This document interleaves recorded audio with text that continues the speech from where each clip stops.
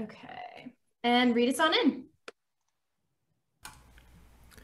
King Lear, Act 1, Scene 1. King Lear's Palace. Enter Kent, Gloucester, and Edmund. I thought the king had made more affected the Duke of Albany than Cornwall. It did always seem so to us, but now in the division of the kingdom, it appears not which of the dukes he values most. Is not this your son, my lord? His breeding, sir, hath been at my charge.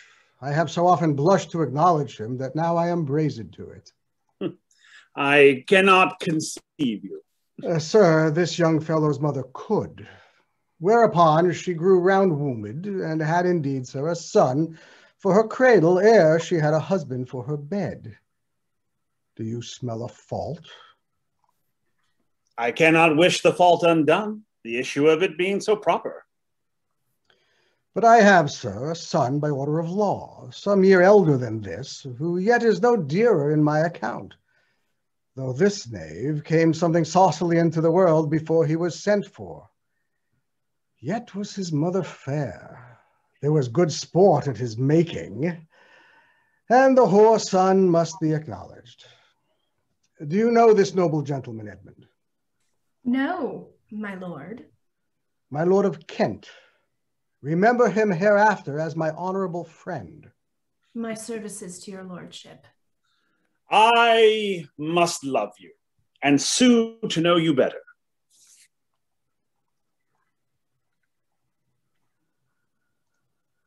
Attend. Yes, go ahead. Read on. Well, attend the lords of France and Burgundy, Gloucester. I shall, my liege.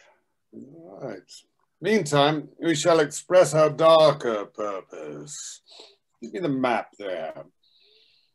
Know that we have divided in three our kingdom, and 'tis our fast intent to shake all cares and business from our age, conferring them on younger strengths, while we, unburthened, crawl towards death.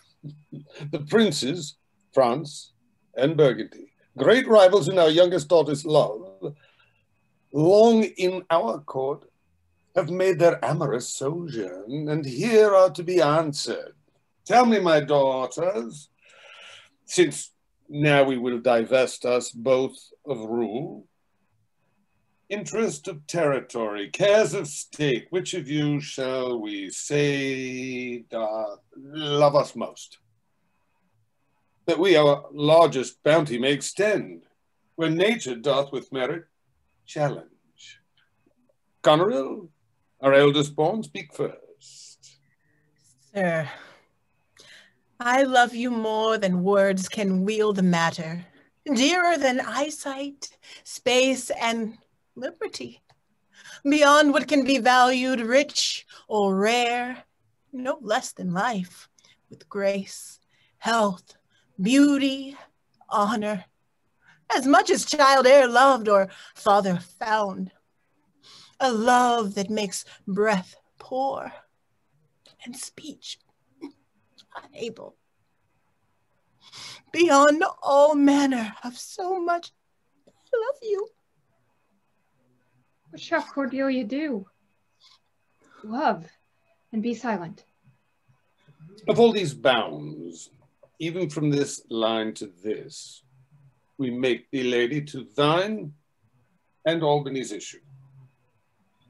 Be this perpetual. What says our second daughter, our dearest Regan, wife to Cornwall? Speak. Sir, I am made of the self-same metal that my sister is, and prize me at her worth. In my true heart, I find she names my very deed of love.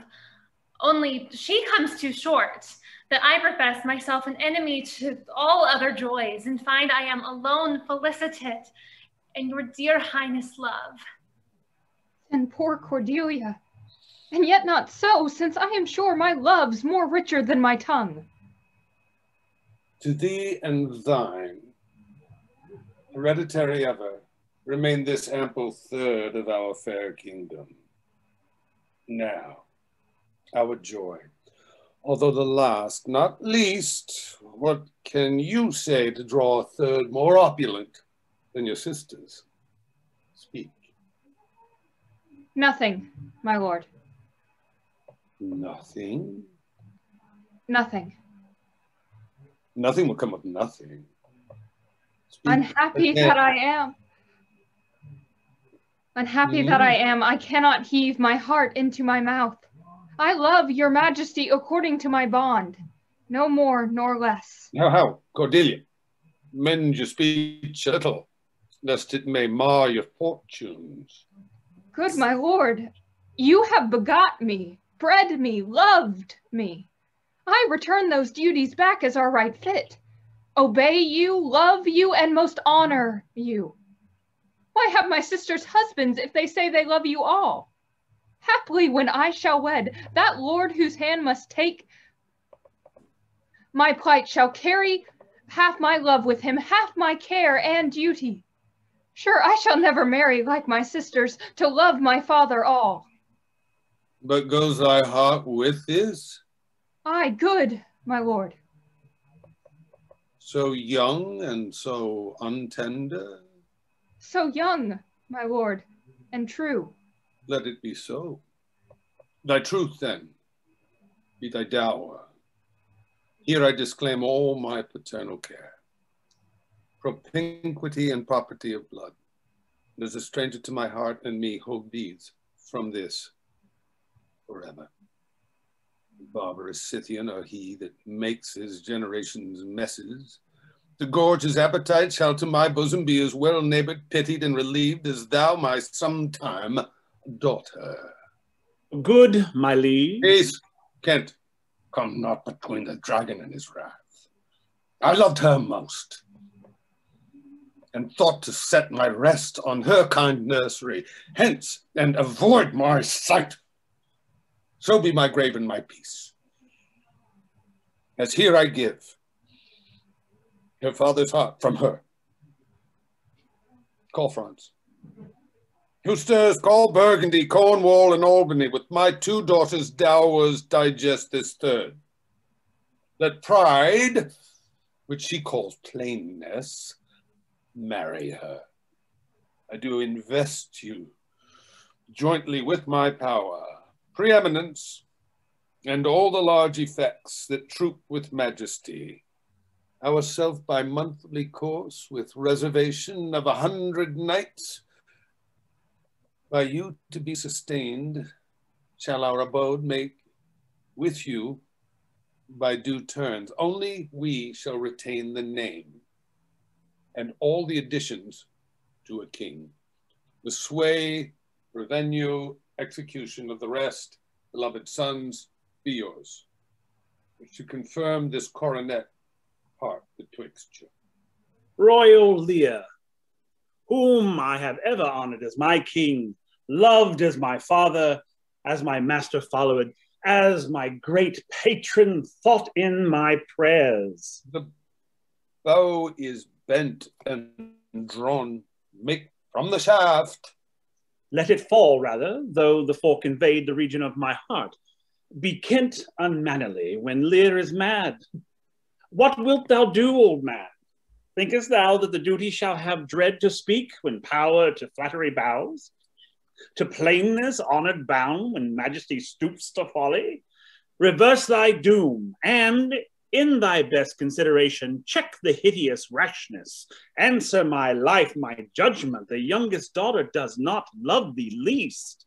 Kent, on thy life, no more. My life I never held but as a pawn to wage against thy enemies, nor fear to lose it, thy safety being the motive. Out of my sight. See better, Lear, and let me still remain the true blank of thine eye. Oh, vassal, miscreant. Dear sir, forbear. Do, kill thy physician, and the fee bestow upon thy foul disease, revoke thy doom.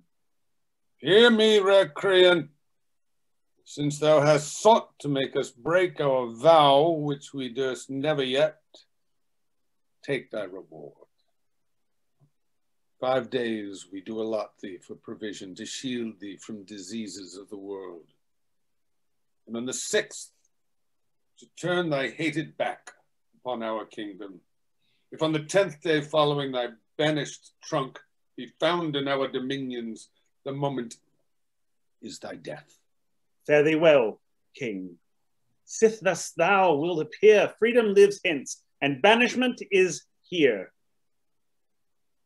The gods to their dear shelter take thee, maid, that justly thinks and hast most rightly said. And your large speeches may your deeds approve, that good effects may spring from words of love. Thus Kent, O princes, bids you all adieu. He'll shape his old course in a country new. Here's France and Burgundy, my noble lord. My lord of Burgundy, we first address toward you, who with this king hath rivaled for our daughter. What, in the least, will you require in present dower with her, or cease your quest of love? Most royal majesty, I crave no more than what your highness offered, nor will tender less. Right, noble Burgundy. When she was dear to us, we did hold her so, but now her price is fallen. So there she stands, and nothing more may fitly, slip. Like your grace, she's there, and she is yours. I know no answer. Will you? With those infirmities she owes, take her or leave her? Pardon me, royal sir, election makes not up on such conditions. Then leave her, sir. For by the power that made me, I tell you, all her will. For you, great king, I would not, from your love, make such a stray to match you where I hate. This is most strange, that she even now is your best object, most best, most dearest, should in this trice of time commit a thing so monstrous to dismantle so many folds of favor. Sure, her offense must be of such unnatural degree. I yet beseech your majesty. It is no vicious blot, murder, or foulness, no unchaste action or dishonored step that hath deprived me of your grace and favor. But even for want of that for which I am richer, a still soliciting eye, and such a tongue as I am glad I have not, though not to have it hath lost me in your liking.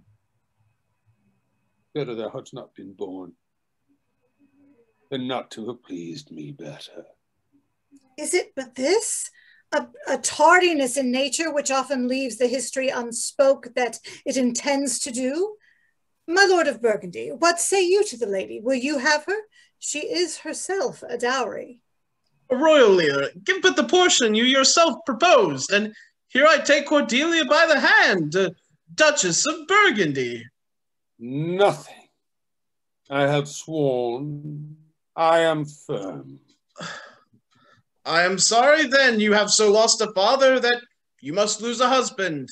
Peace be with Burgundy. Since that respects of fortune are his love, I shall not be his wife. Fairest Cordelia, that art most rich being poor, most choice forsaken, and most loved despised. Thee and thy virtues here I seize upon. Be it lawful, I take up what's cast away. Thy dowerless daughter, king, thrown to my chance, is queen of us, of ours, and our fair France. Not all the dukes of waterish Burgundy can buy this unprized precious maid of me. Bid them farewell, Cordelia, though unkind. Thou losest there a better where to find. Thou hast her, France, let her be thine, therefore be gone without our grace, our love, our venison. Come, noble Burgundy. Bid farewell to your sisters. The jewels of our father, which washed eyes Cordelia leaves you. I know what you are, and like a sister am most loath to call your faults as they are named. use well our father. So farewell to you both. Prescribe not us our duties. Let your study be to content your lord. Time shall unfold what plated cunning hides. Who cover faults, at last shame them derides. Well, may you prosper. Come, my fair Cordelia. Sister, is it not a little I have to say of what most nearly appertains to us both? I think our father will hint tonight. That's most certain, and with you, next month with us. You see how full of changes his age is? The observation we have made of it hath not been a little. He always loved our sister most, and with what poor judgment he hath now cast her off appears too grossly. 'Tis the infirmity of his age, yet he hath never much known himself. The best and the soundest of his time hath been but rash. Then we must look to receive from his age the unruly waywardness that infirm and choleric years bring with them. Such unconstant starts are we like to have from him as this of Kent's banishment. Pray you, let's hit together. If our father carry authority with such dispositions as he bears, this last surrender of his will but offend us. We shall think further on't. Oh, we must do something, and in the heat. Scene 2, the Earl of Gloucester's castle. Enter Edmund with a letter. Thou, nature, art my goddess. To thy law my services are bound. Wherefore should I stand in the plague of custom and permit the curiosity of nations to deprive me, for that I am some 12 or 14 moonshines lag of a brother? Why bastard? Wherefore base? When my dimensions are as well compact, my mind as generous, and my shape as true as honest madam's issue, why brand they us with base, with baseness, with bastardy? Well, then, legitimate Edgar, I must have your land. Our father's love is to the bastard Edmund as to the legitimate. Fine word, legitimate. Well, my legitimate, if this letter speed, and my intention thrive. Edmund the base shall top the legitimate. I grow, I prosper. No, gods, stand up for bastards. Kent banished thus, and France in color parted, and the king gone tonight? All this done upon the gad. Edmund, how now, what news? So please your lordship, none. What paper were you reading? Nothing, my lord. No, what needed then that terrible dispatch of it into your pocket? Let's see. Come, if it be nothing, I shall not need spectacles. I beseech you, sir, pardon me. It is a letter from my brother that I have not all or read, and for so much that I have perused, I find it not fit for your liking. Give me the letter, sir. Well, I hope for my brother's justification he wrote this but as an essay or taste of my virtue. This policy and reverence of age makes the world bitter to the best of our times, keeps our fortunes from us till our oldness cannot relish them. Come to me, that of this I may speak more. If our father would sleep till I waked him, you should have half his revenue forever and live the beloved of your brother Edgar. Conspiracy, sleep till I waken him. You should enjoy half his revenue, my son Edgar. Had he a hand to write this? A heart and brain to breed it in? When came this to you? Who brought it? Well, it was not brought to me, my lord. There's the cunning of it. I found it thrown in at the casement of my closet. You know the character to be your brother's? If the matter were good, my lord, I durst swear it were his. But in respect of that, I would fain think it were not. It is his. It is his hand, my lord. But I hope his heart is not in the contents. Have he never heretofore sounded you in this business? Never, my lord. But I have oft heard him maintain it to be fit that sons at a perfect age and fathers declining, the father should be as ward to the son, and the son manage his revenue. His very opinion in the letter. Mm-hmm. Go, Sarah, seek him. I'll apprehend him, abominable villain. Where is he? Do you not well know, my lord? I dare pawn down my life for him, that he hath wrote this to feel my affection to your honor, and to no further pretense of danger. Think you so? If your honor judge it meet, I will place you where you shall hear us confer of this. And then without any further delay, then this very evening? He cannot be such a monster. Nor is not. His father that so tenderly and entirely loves him. Heaven and earth. Edmund, seek him out. Wind me into him, I pray you. I will seek him, sir, presently. Convey the business as I shall find means, and acquaint you with all. These late eclipses in the sun and the moon portend no good to us. Love cools, friendship falls off, brothers divide. In cities mutinies, in countries discord, in palaces treason, and the bond cracked twixt son and father. We have seen the best of our time. Find out this villain, Edmund. It shall lose thee nothing. Do it carefully.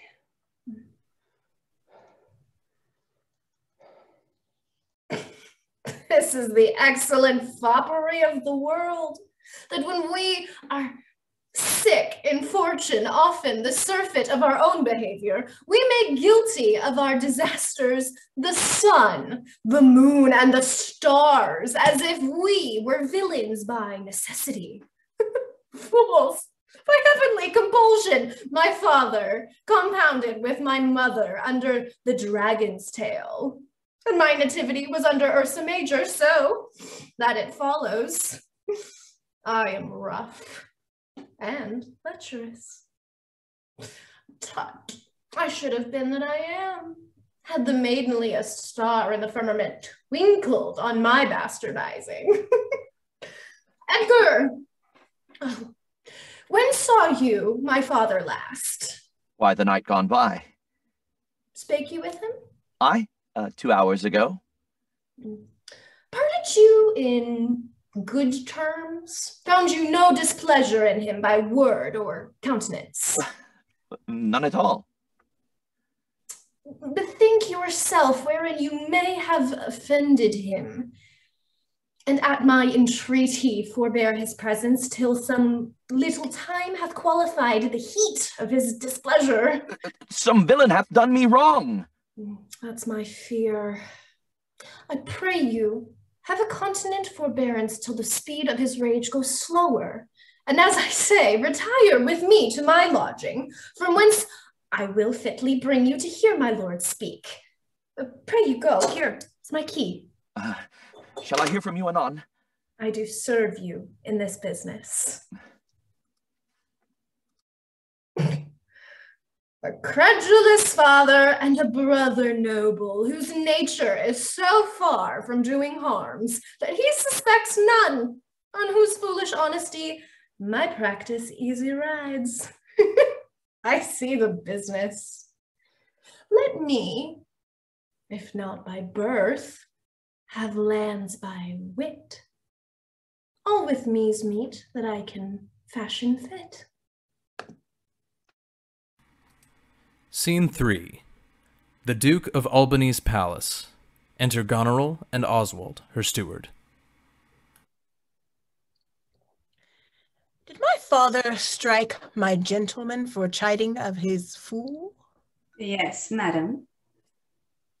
By day and night he wrongs me. Every hour he flashes into one gross crime or other. That sets us all at odds. I'll not endure it. His nights grow riotous, and himself upbraids us on every trifle. When he returns from hunting, I will not speak to him. Say I am sick. He's coming, madam. I hear him. Put on what weary negligence you please, you and your fellows. I'll have it come to question. If he dislikes it, let him to our sister, whose mind and mine I know in that are one. Remember what I tell you. Well, madam. And let his knights have colder looks among you. What grows of it, no matter. Advise your fellows so. I'll write straight to my sister to hold my very course. Prepare for dinner. Scene 4. A hall in the same. Enter Kent, disguised. If but as well I other accents borrow that can my speech diffuse, my good intent may carry through itself to that full issue for which I raised my likeness. Now banished Kent, if thou canst serve, where thou dost stand condemned, so may it come, thy master, whom thou lovest, shall find thee full of labours. How now? What art thou? A man, sir. What dost thou profess? What thou with us? I do profess to be no less than I seem, to serve him truly that will put me in trust, to love him that is honest, to converse with him that is wise and says little, to fear judgment, to fight when I cannot choose, and to eat no fish. What art thou? A very honest-hearted fellow, and as poor as the king. If thou be as poor for a subject as he is for a king, thou art poor enough. What wouldst thou? Service. What wouldst thou service? You. Dost you know me, fellow? Oh, no, sir, but you have that in your countenance, which I would fain call master. What's that? Authority. Follow me, thou shalt serve me. If I like thee no worse after dinner, I will not part from thee yet. Dinner, ho, dinner. You, Sarah, where's my daughter? So please you. What says the fellow there? Call the clot pole back. Where's my fool? Ho! How now? Where's that mongrel? He says, my lord, your daughter is not well. Why came not the man back to me when I called him? Sir, he answered me in the roundest manner. He would not. He would not? My lord, I know not what the matter is, but to my judgment, your highness is not entertained with that ceremonious affection as you were wont. There's a great abatement of kindness appears as well in the general dependence, as in the duke himself also, and your daughter. Ah, sayest thou so? I beseech you, pardon me, my lord, if I be mistaken, for my duty cannot be silent when I think your highness wronged. I have perceived a most faint neglect of late. I will look further into it. But where's my fool? I've not seen him for 2 days. Since my young lady's going to France, sir, the fool hath much pined away. No more of that. I have noted it well. Go you, and tell my daughter I would speak with her. Go you. Call hither my fool. Oh, you, sir, you, come, you, hither. Sir, who am I, sir?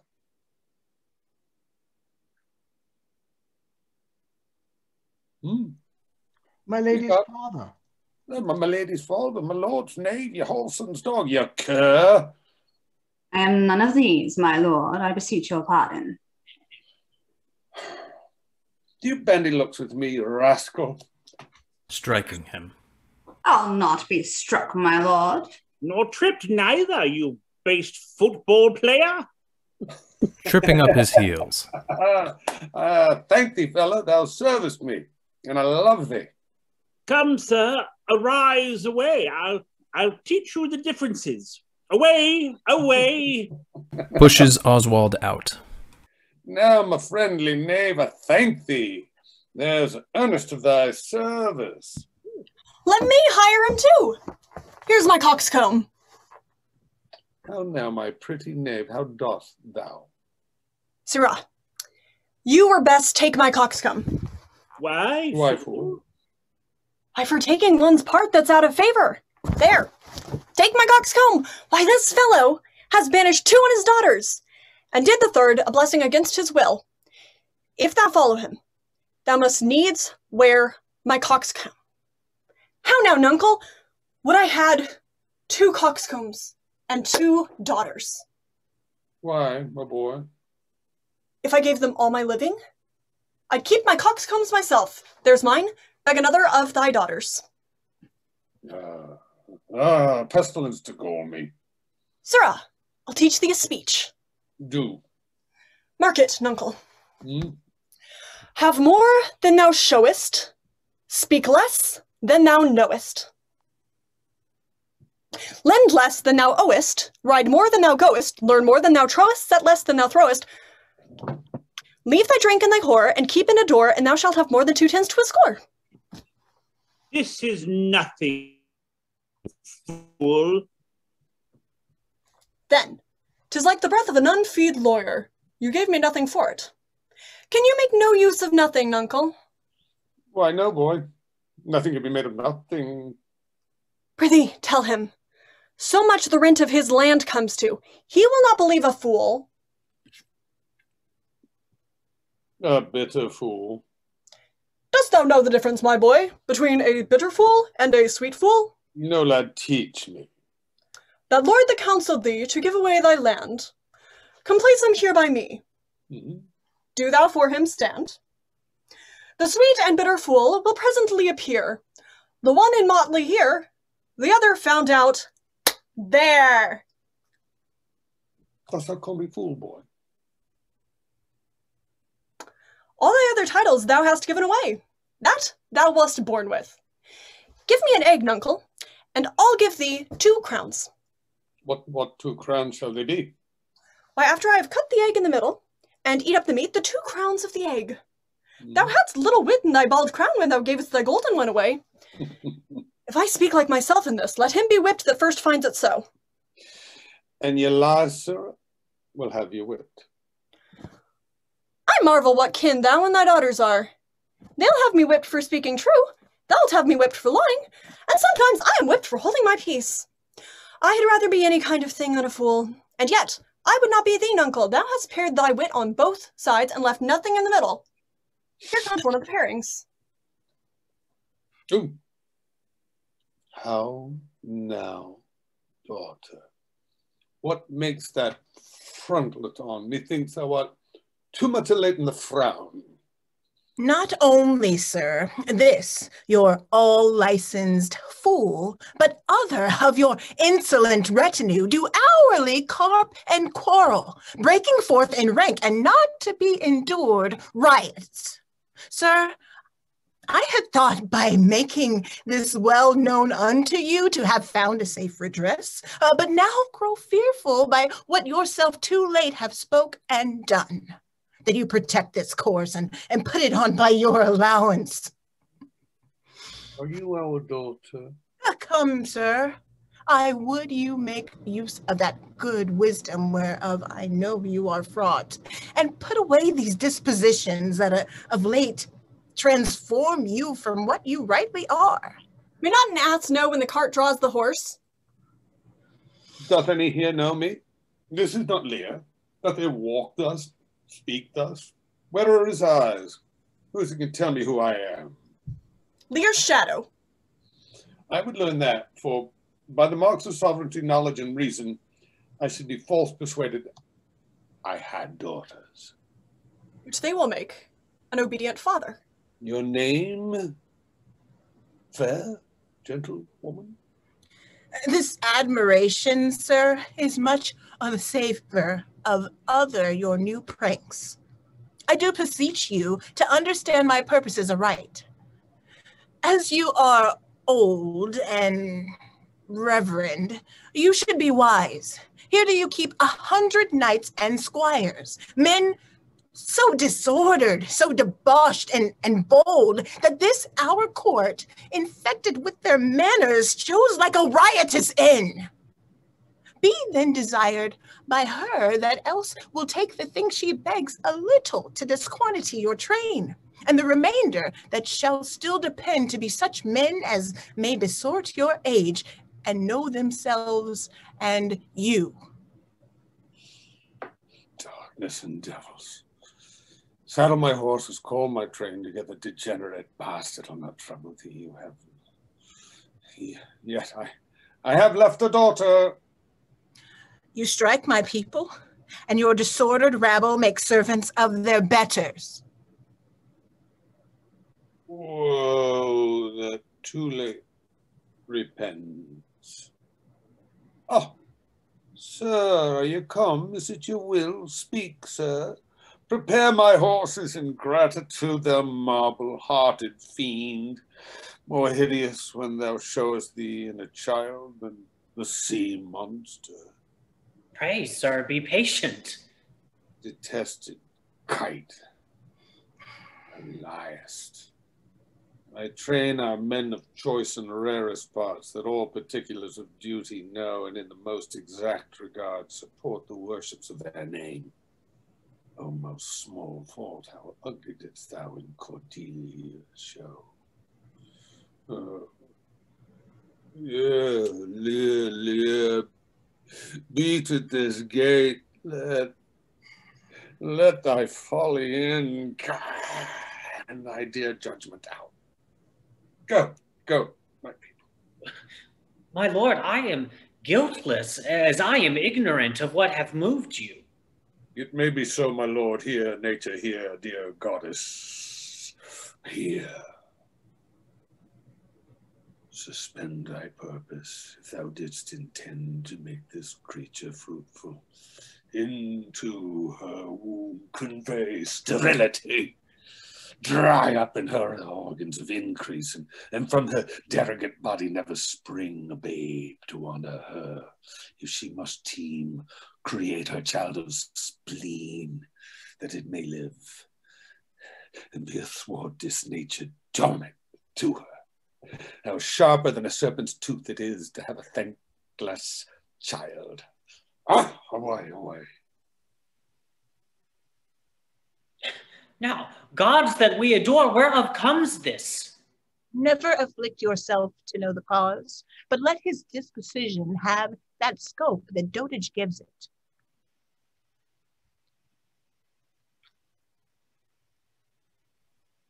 What's the matter, sir?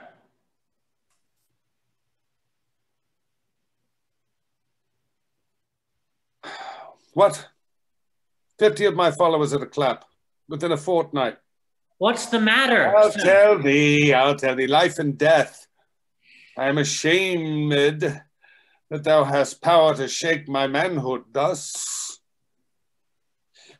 That these hot tears which break from me perforce should make thee worth them. Oh, fond eyes, who weep the scores again, I'll pluck ye out and cast you with the waters that you lose to temper clay. Yet have I left a daughter. who I'm sure is kind and comfortable. When she shall hear this of thee with her nails, she'll fly thy wolfish visage. You mark that, my lord. This man hath had good counsel. 100 knights. 'Tis politic and safe to let him keep at point 100 knights. Yes, that on every dream, each buzz, each fancy, each complaint, dislike, he may enguard his dotage with their powers and hold our lives in mercy. Oswald, I say. Well, you may fear too far. Safer than trust too far. Let me still take away the harms I fear, not fear still be to taken. I know his heart, what he hath uttered. I have rid my sister, if she sustain him, and 100 nights, when I have showed the unfitness of everything that... How now, Oswald? Oh, what have you writ that letter to my sister?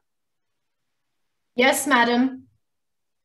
Take you some company, and away to your horse. Inform her of my particular fear, and get you gone, and hasten your return. No, my lord. This milky gentleness and course of yours, though I condemn not, yet under pardon, you are much more attasked for want of wisdom than appraised for harmful mildness. How far your eyes may pierce, I cannot tell. Striving to better, oft we mar what's well. Scene 5. Court before the same. Enter King Lear, Kent, and Fool. Go you before Gloucester with these letters. Acquaint my daughter no further with anything you know than comes from her demand out of the letter. If your diligence be not speedy, I shall be there afore you. I will not sleep, my lord, till I have delivered your letter. Shalt see thy other daughter will use thee kindly. For though she's as like this as a crab's like an apple, yet I can tell what I can tell. What canst thou tell, my boy? She will taste as like this as a crab does to a crab. Thou canst tell why one's nose stands in the middle of his face? No. Why? To keep one's eyes on either side of his nose, that what a man cannot smell out, he may spy into. I did her wrong. Canst tell how an oyster makes his shell? No. Nor I neither. But I can tell why a snail has a house. Why? Why, to put his head in, not to give it away to his daughters and leave his horns without a case. I will forget my nature. So kind a father. The reason why the 7 stars are no more than 7 is a pretty reason. Because they are not 8? Yes, indeed! Thou wouldst make a good fool. Monster ingratitude. If thou wert my fool, nuncle, I'd have thee beaten for being old before thy time. How's that? Thou shouldst not have been old, till thou hadst been wise. Oh, let me be not mad, sweet heaven. Keep me in temper. I would not be mad. And now, are the horses ready? Ready, my lord. Come, boy. She that's a maid now and laughs at my departure shall not be a maid long unless things be cut shorter. Act 2, Scene 1, Gloucester's Castle. Enter Edmund, and Curin meets him. Save thee, Curin. And you, sir. I've been with your father and given him notice that the Duke of Cornwall and Regan, his Duchess, will be here with him this night. Well, how comes that? Nay, I know not. You have heard of the news abroad. I mean, the whispered ones, for they are yet but ear-kissing arguments. Not, I pray you. What are they? Have you heard of no likely wars toward, twixt the Dukes of Cornwall and Albany? Not a word. You may do, then, in time. Fare you well, sir. Duke, be here tonight. The better. Best. This weaves itself perforce into my business. My father hath set a guard to take my brother, and I have one thing, one of a queasy question, which I must act. Oh, briefness and fortune work. Brother, a word. Descend. Brother, I say. My father watches. Oh, sir, fly this place. Intelligence is given where you are hid. You have now the good advantage of the night. Have you not spoken against the Duke of Cornwall? I'm sure on't, not a word. I hear my father coming. Pardon me. In cunning, I must draw my sword upon you. Draw. Seem to defend yourself. Now, quit you well. Yield before my father. Light. Oh, here, fly. Brother, torches. Torches. So, farewell. Some blood drawn on me would beget opinion. Wounds his arm. Of my more fierce endeavor, I have seen drunkards do more than this sport. Father! Father, stop! Stop! No help! Now, Edmund, where's the villain? Here he stood in the dark, his sharp sword out. But where is he? Look, sir, I bleed. Where is the villain, Edmund? Fled this way, sir, when by no means he could. By no means what? Persuade me to the murder of your lordship, but that I told him the revenging gods gainst parricides did all their thunders bend, seeing how loathly opposite I stood to his unnatural purpose in fell motion with his prepared sword. He charges home my unprovided body, lanced mine arm, but when he saw my best alarmed spirits, full suddenly he fled. Let him fly far. Not in this land shall he remain uncaught and found. Dispatch. The noble Duke, my master, my worthy arch and patron, comes tonight. By his authority I will proclaim it, that he which finds him shall deserve our thanks, bringing the murderous coward to the stake. But he that conceals him, death. Tuck it within. Hark, the Duke's trumpets. I know not why he comes. All ports I'll bar, the villain shall not scape. Loyal and natural boy, I'll work the means to make thee capable. How now, my noble friend? Since I came hither, which I can call but now, I have heard strange news. If it be true, all vengeance comes too short, which can pursue the offender. How dost, my lord? Oh, madam, my old heart is cracked. What, did my father's godson seek your life? He whom my father named, your Edgar? Oh, lady, shame would have it hid.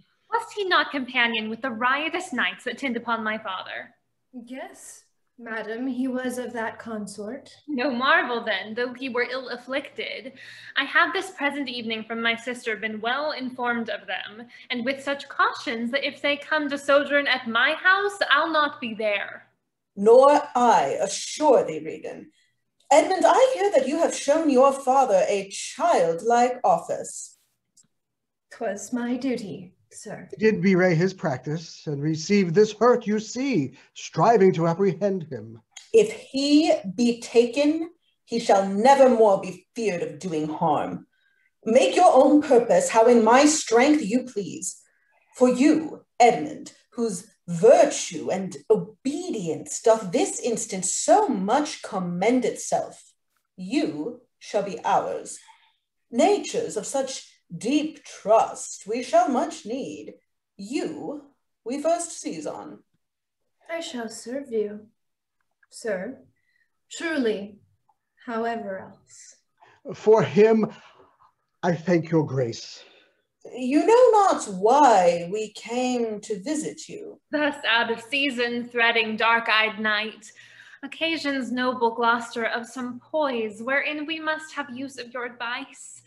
Our father, he hath writ, so has our sister, of differences, which I least thought fit to answer from our home. The several messengers from hence attend dispatch. Our good old friend, lay comforts to your bosom, and bestow your needful counsel to our business. Your graces are right welcome.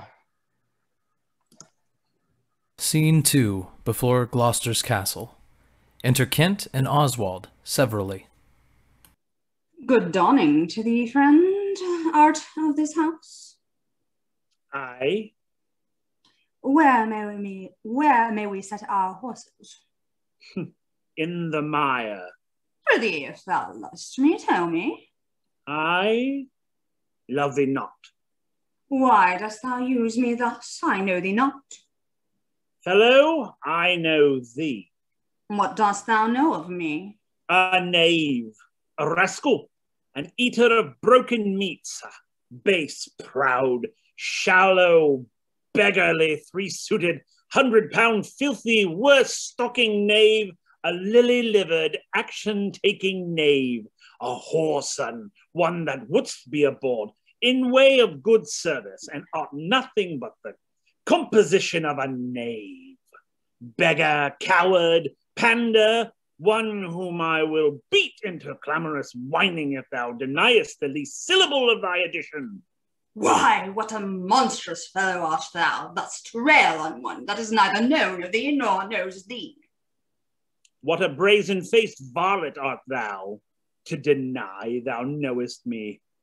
Is it 2 days ago since I tripped up thy heels and beat thee before the king? Draw, you rogue, draw, you whoreson, cullenly barber-monger, draw! Drawing his sword. Away! I have nothing to do with thee. Draw, you rascal! You come with letters against the king. Draw, you rogue, or I'll so carbonade your shanks. Hell! How! Murder! Murder! How now? What's the matter? With you, goodman boy, and you please, come, I'll flesh ye. Come on, young master. Weapons? Arms?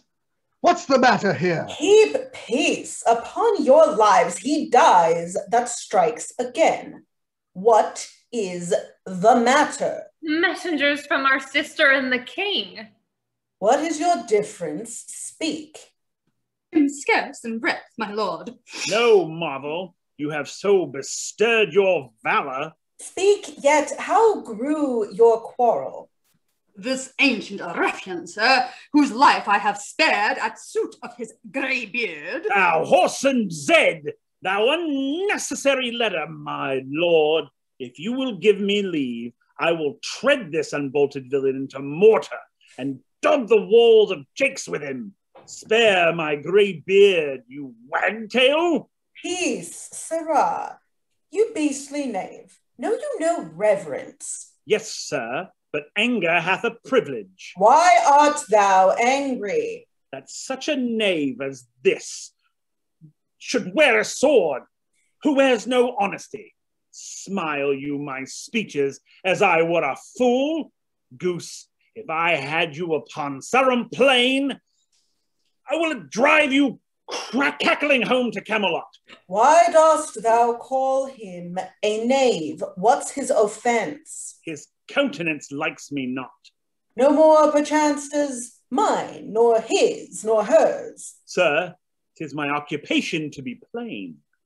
I have seen better faces in my time than stands on any shoulder that I see before me at this instant. This is some fellow who, having been praised for bluntness, doth affect a saucy roughness, and constrains the god quite from his nature. He cannot flatter, he, an honest mind, and plain must speak truth. I know, sir, I am no flatterer. What was the offense you gave him? I never gave him any. It pleased the king, his master, very late to strike at me upon his misconstruction, when he, conjunct in flattering his displeasure, tripped me behind, being down, insulted, railed, and put upon him such a deal of man that worthied him, got praises of the king, and in the fleshment of this dread exploit, drew on me here again. Fetch forth the stocks. You stubborn ancient knave, you reverend braggart, we'll teach you. Sir, I am too old to learn. Call not your stocks for me. I serve the king, on whose employment I was sent to you. Fetch forth the stocks. As I have life and honor, there shall he sit till noon. Till noon? Till night, my lord, and all night too. Why, madam, if I were your father's dog, you should not use me so. Sir, being his knave, I will. This is a fellow of the self-same color our sister speaks of. Come, bring away the stocks. Stocks brought out. Let me beseech your grace not to do so. His fault is much, and the good king, his master, will check him for it. The king must take it ill that he so slightly valued in his messenger should have him thus restrained. I'll answer that. My sister may receive it much more worse to have her gentleman abused, assaulted for following her affairs. Put in his legs. Kent is put in the stocks. Come, my good lord, away. I am sorry for thee, friend. 'Tis the Duke's pleasure, whose disposition all the world well knows, will not be rubbed or stopped. I'll entreat for thee. Pray, do not, sir. I have watched and traveled hard. Sometime I shall sleep out. The rest I'll whistle. A good man's fortune may grow out hills. Give you good morrow. The Duke's to blame in this. 'Twill be ill taken. Scene 3. A wood. Enter Edgar. I heard myself proclaimed, and by the happy hollow of a tree escaped the hunt. Whilst I may escape, I will preserve myself, and it be thought to take the basest and most poorest shape that ever penury and contempt of man brought near to beast. My face I'll grime with filth, blanket my loins, elf all my hair in knots, and with presented nakedness outface the winds and persecutions of the sky. The country gives me proof and precedent of bedlam beggars who, with roaring voices, sometime with lunatic bands, sometime with prayers, enforce their charity. Poor Turley God. Poor Tom. That's something yet. Edgar, I nothing am. Scene 4. Before Gloucester's castle, Kent is in the stocks. Enter King Lear, Fool, and Gentleman. 'Tis strange that they should so depart from home and not send back my messenger. As I learned the night before, there was no purpose in them of this remove. Hail to thee, noble master. Ah, makest thou this shame thy pastime? Oh no, my lord. He wears cruel garters. What's he that hath so much thy place mistook to set thee here? It is both he and she, your son and daughter. No. Yes. No, I say. I say yea. By Jupiter, I swear no. By Juno, I swear aye. Thou durst not do it. They could not, would not do it. 'Tis worse than murder. Resolve me with all modest haste, which way thou mightst deserve, or they impose this usage coming from us. My lord, when at their home I did commend your highness's letters to them, ere I was risen from the place that showed my duty kneeling, came there a reeking post, stewed in his haste, half breathless, panting forth from Goneril his mistress' salutations, being the very fellow that of late displayed so saucily against your highness, having more man than wit about me, drew. He raised the house with loud and coward cries.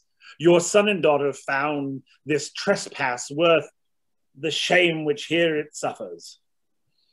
Where is this daughter? With the earl, sir, here within. Follow me not.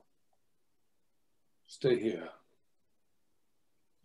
Made you no more offense but what you speak of? None. How chance the king comes with so small a train? And now it's been set in the stocks for that question, you had well deserved it. Why, fool? We'll set thee to school to an ant, to teach thee there's no labouring in the winter. All that follow their noses are led by their eyes but blind men, and there's not a nose among 20 but can smell him that's stinking. When a wise man gives thee better counsel, give me mine again. I would have none but knaves follow it, since a fool gives it.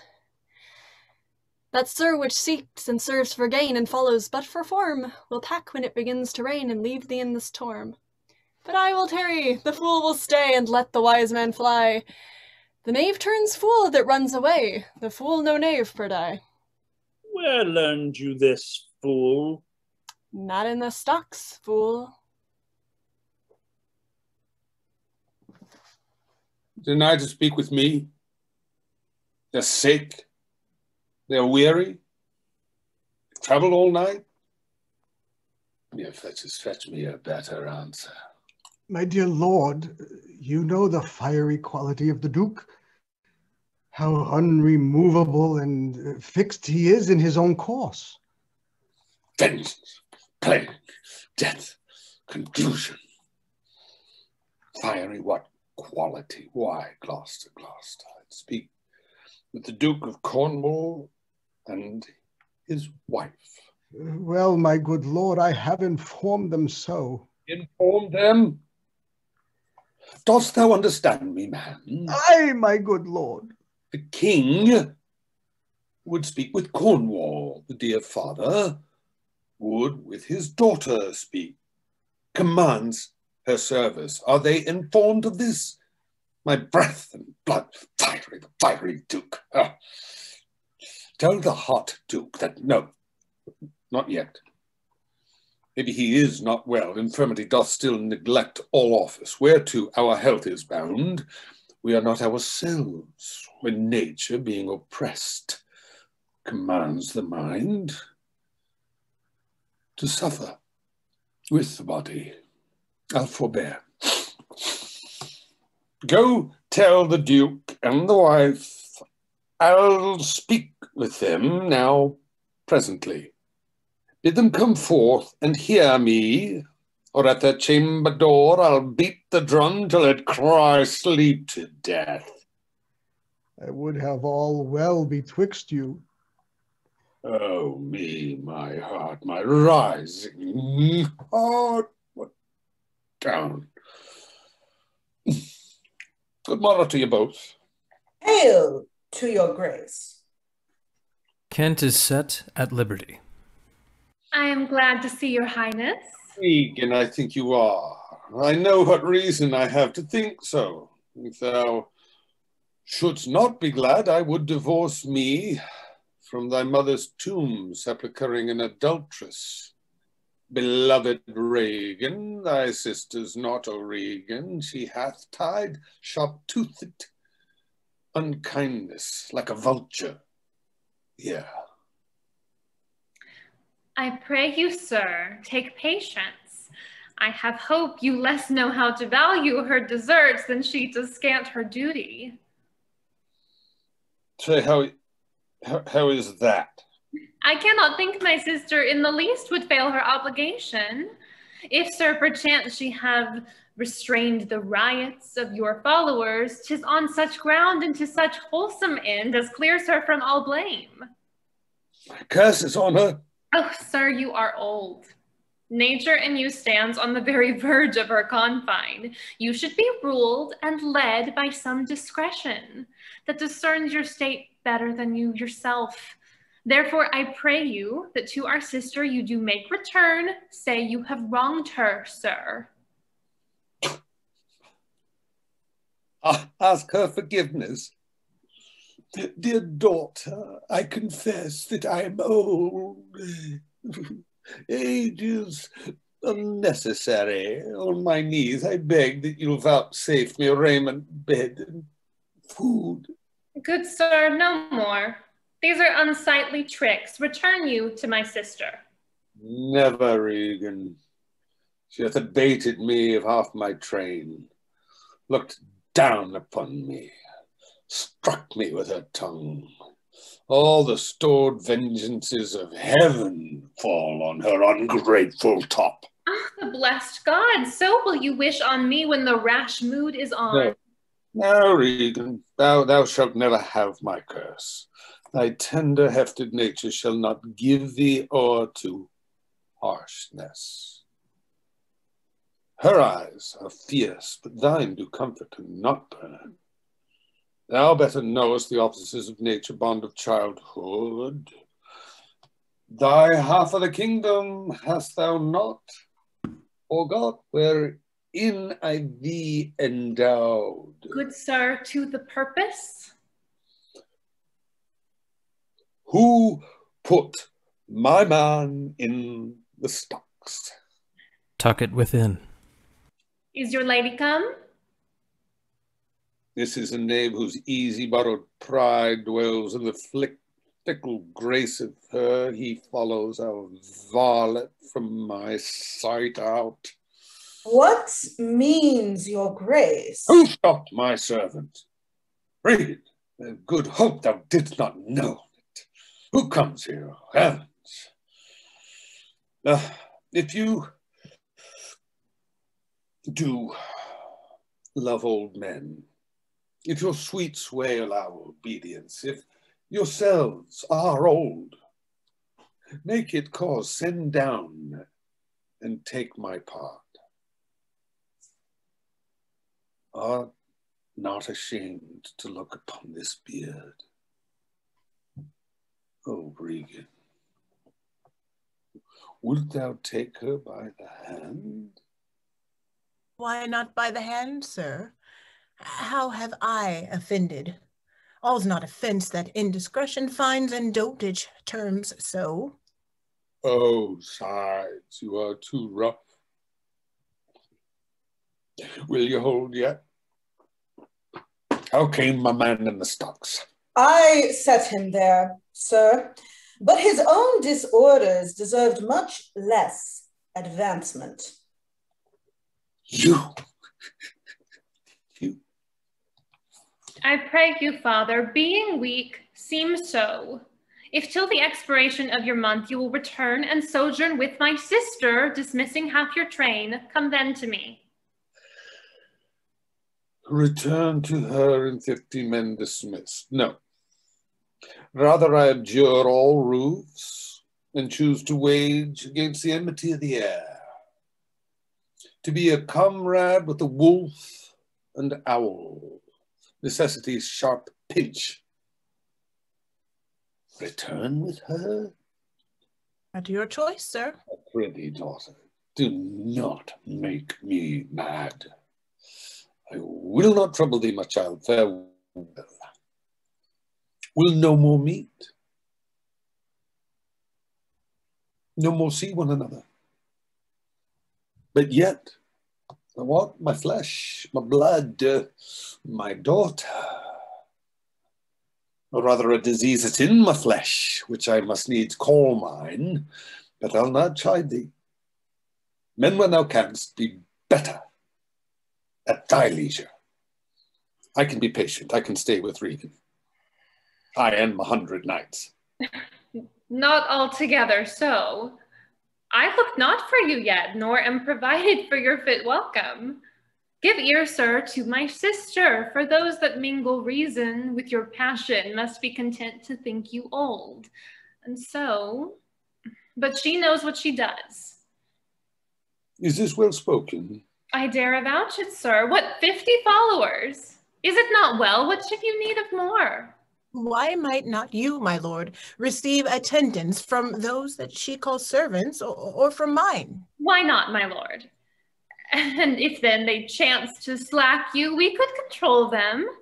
If you will come to me, for now I spy a danger, I entreat you to bring but 5 and 20. To no more will I give place or notice. I gave you all. And in good time you gave it. Made you my guardians, my depositaries. We kept a reservation to be followed with such a number. What must I come to you with 5 and 20? Regan, said you so? And speak again, my lord, no more with me. Those wicked creatures, yet do you look well favored? When others are more wicked, not being the worst, stands in some rank of praise. I'll go with thee. By 50, yet doth double 5 and 20, and thou art twice her love. Hear me, my lord. What need you 5 and 20, 10, or 5 to follow in a house where twice so many have a command to tend you? What need one? Oh, reason, not the need. Our basest beggars are in the poorest things superfluous. Allow not nature more than nature needs. Man's life is cheap as beasts, but for true need. You, heavens, give me patience, patience I need. You see me here, you gods, a poor old man, as full of grief as age, wretched in both. If it be you that stir these daughters' hearts against their father, fool me not so much to bear it tamely. No, you're natural hags. I will have such revenges on you both, that all the world shall. I will do such things. What they are, yet I know not, but they shall be the terrors of the earth. You think I'll weep? No, I'll not weep. I have full cause of weeping, but this heart shall break into 100,000 flaws. Shall break, or ere I weep. Oh, fool. I shall go mad. Storm and tempest. Let us withdraw. 'Twill be a storm. This house is little. The old man and his people cannot be well bestowed. 'Tis his own blame, hath put himself from rest, and must needs taste his folly. For his particular, I'll receive him gladly, but not one follower. So am I purposed. Where is my lord of Gloucester? Follow the old man forth. He is returned.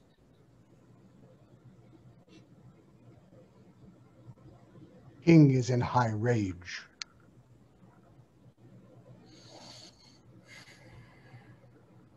The king is in high rage. Whither is he going? He calls to horse. Whither is he going? He calls to horse. But will I not know not whither? 'Tis best to give him way. He leads himself. My lord, entreat him by no means to stay. Alack, the night comes on, and the bleak winds do surely ruffle for many miles about there's scarce a bush. Oh, sir, to willful men, the injuries that they themselves procure must be their schoolmasters. Shut up your doors. He is attended with a desperate train, and what they may incense him to, being apt to have his ear abused, wisdom bids fear. Shut up your doors, my lord. 'Tis a wild night. My Regan counsels well. Come, out of the storm. Intermission. 5-minute break. We will return at 8:59.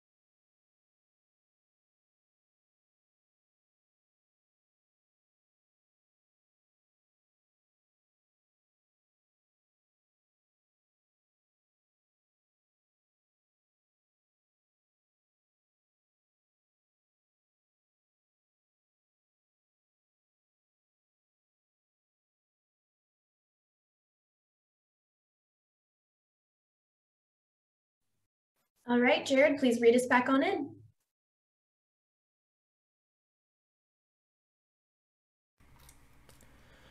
Act 3, Scene 1. The heath, storm still. Enter King Lear and Fool.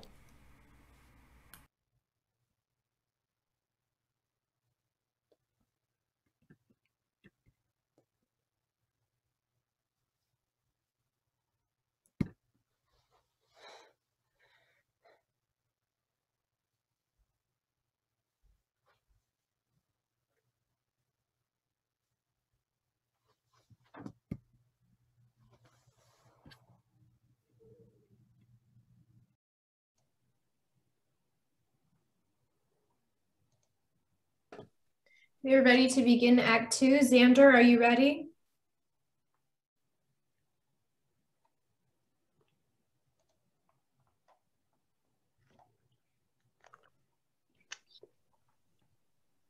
All right, Jared, read us in one more time, please.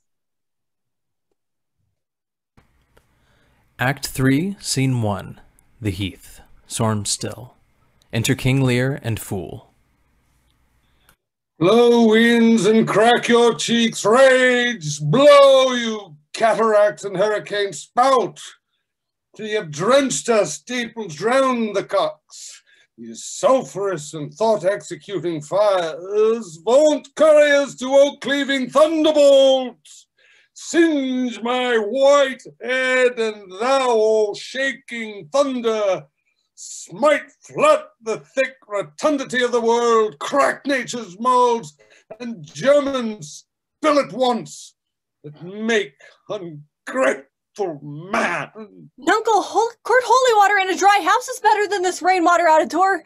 Good Nuncle, in and ask thy daughter's blessing. Here's a knight pities neither wise man nor fool. Rumble thy belly full, spit, fire, spout, rain, gnaw, rain, wind, thunder, fire on my daughters. Attacks not you, you elements, you unkindness.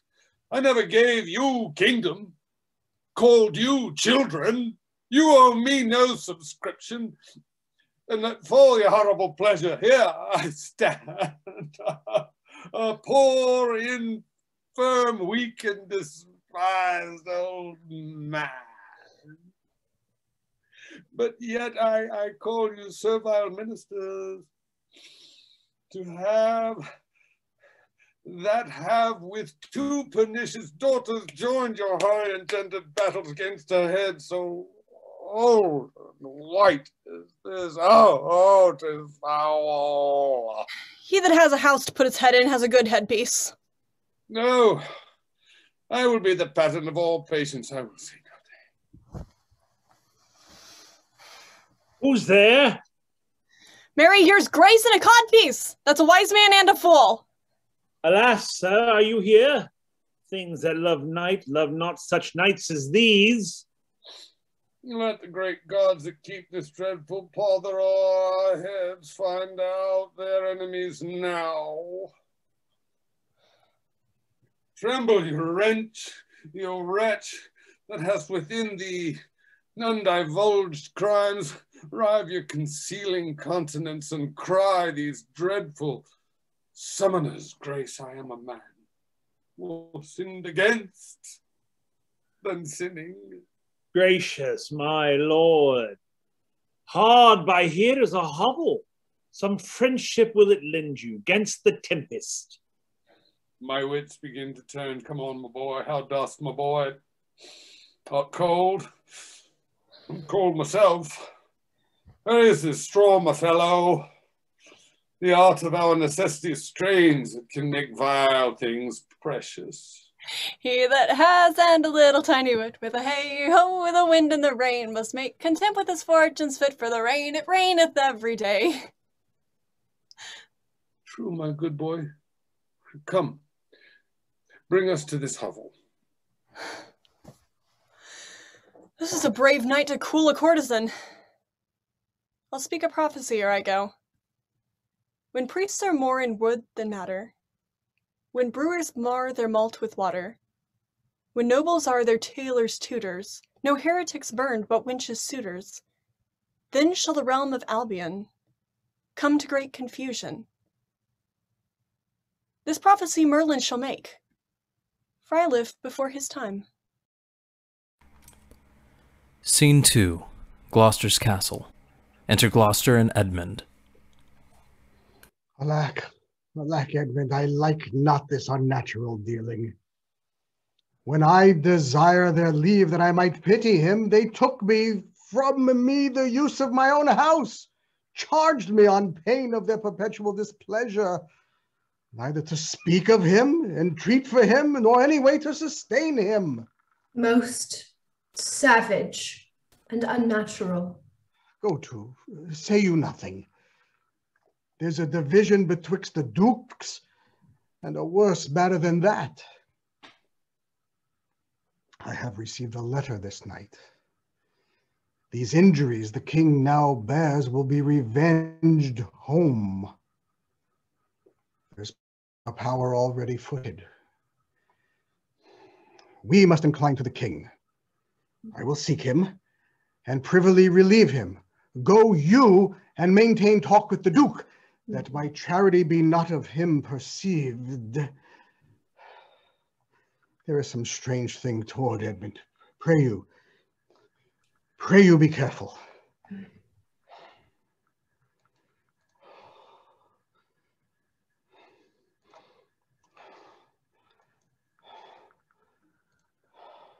This courtesy forbid thee, shall the duke instantly know, and of that letter too.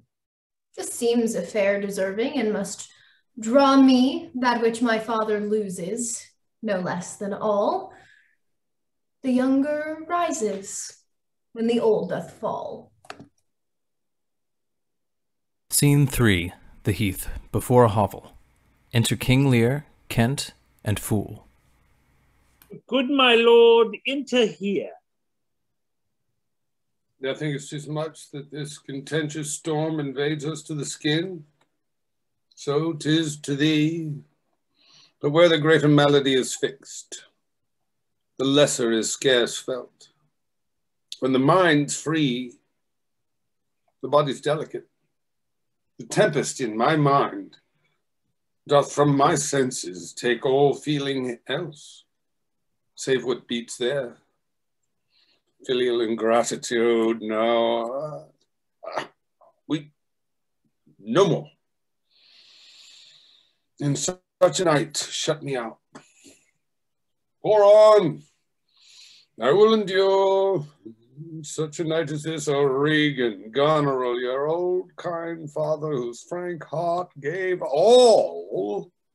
No, that way madness lies. Let me shun that. No more on that. Good my lord, enter here. Prithee go thyself. Seek thine own ease. This tempest will not give me leave to ponder on things would hurt me more.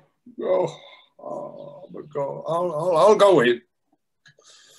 In, boy, go first. Your houseless poverty. Poor naked wretches, whatsoe'er you are, by the pelting of this pitiless storm. How shall your houseless heads defend you from seasons such as these? I've taken too little care of this. Fathom and a half, poor Tom! I'm not in here, Uncle. There's a spirit! Help me! Help me! Give me thy hand. Who's there? A spirit! A spirit! He says his name's Poor Tom. What art thou that dost grumble there in the straw? Come forth. Way, the foul fiend follows me. Through the sharp hawthorn blows the cold wind. Go to thy cold bed and warm thee. Hast thou given all to thy two daughters?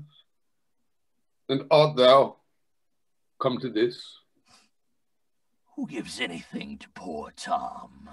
whom the foul fiend hath led through the fire and through flame, and through ford and whirlpool, ere bog and quagmire, that hath laid knives under his pillow, set ratsbane by his porridge, bless thy 5 wits, Tom's a cold.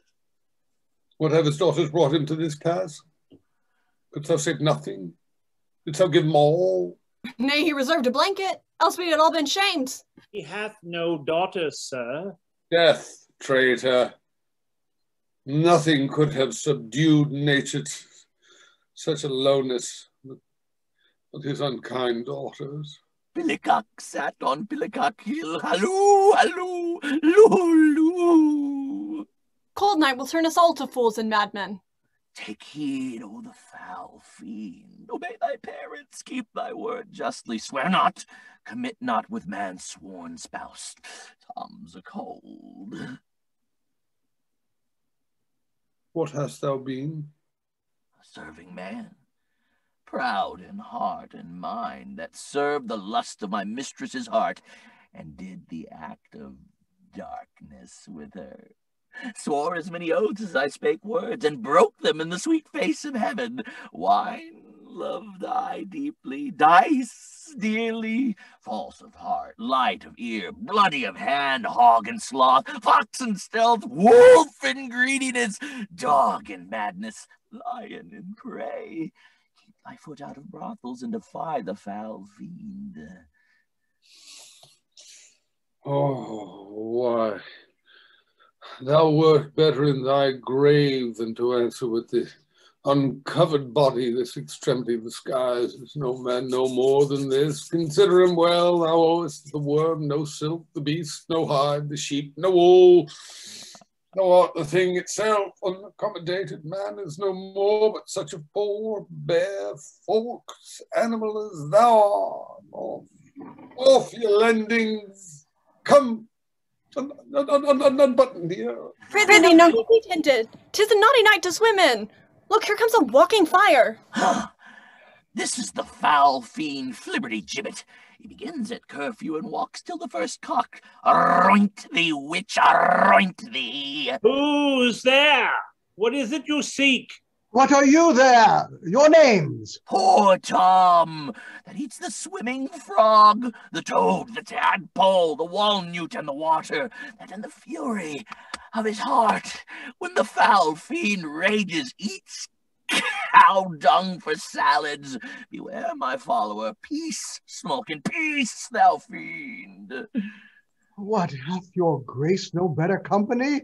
The Prince of Darkness is a gentleman. Modo he's called, and Mahu. Our flesh and blood is grown so vile, my lord, that it doth hate what gets it. Poor Tom's a cold. Go in with me. My duty cannot suffer to obey in all your daughter's hard commands. Though their injunction be to bar my doors, and let this tyrannous night take hold upon you, yet I have ventured to come seek you out, and bring you where both fire and food is ready. First, let me talk with this philosopher. What is the cause of this thunder? Good my lord, take his offer, go into the house. I'll talk a word with this same learned Theban. What is your study? To kill vermin. Let me ask you one word in private. Importune him once more to go, my lord. His wits begin to unsettle. Canst thou blame him? His daughters seek his death. That good Kent, he said it would be thus, poor banished man. Thou sayest the king grows mad? I'll tell thee, friend, I am almost mad myself. I had a son, now outlawed from my blood. He sought my life, but lately, very late, I loved him, friend. No father his son dearer, truth to tell thee. The grief hath crazed my wits. What a night's this! I do beseech your grace. Cry your mercy, sir. Noble philosopher, your company. Arms are cold. In, fellow, there, into the hovel, keep thee warm!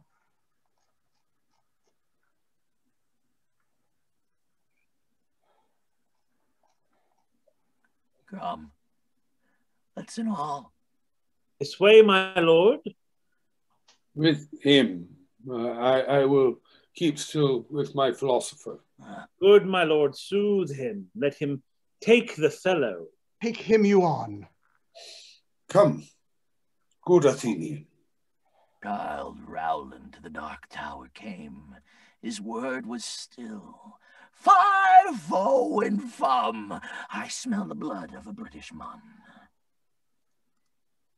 Scene 4. Gloucester's Castle. Enter Cornwall and Edmund. I will have my revenge ere I depart this house. How, my lord, I may be censured, that nature thus gives way to loyalty. Something fears me to think of. I now perceive it was not altogether your brother's evil disposition made him seek his death. How malicious is my fortune, that I must repent to be just. This is the letter he spoke of, which approves him an intelligent party to the advantages of France. Heavens, that this treason were not I the detector. If the matter of this paper be certain, you have mighty business in hand. True or false, it hath made thee Earl of Gloucester. Seek out where thy father is, that he may be ready for our apprehension. If I find him comforting the king, it will be stuff his suspicion more fully. I will persevere in my course of loyalty, though the conflict be sore between that and my blood.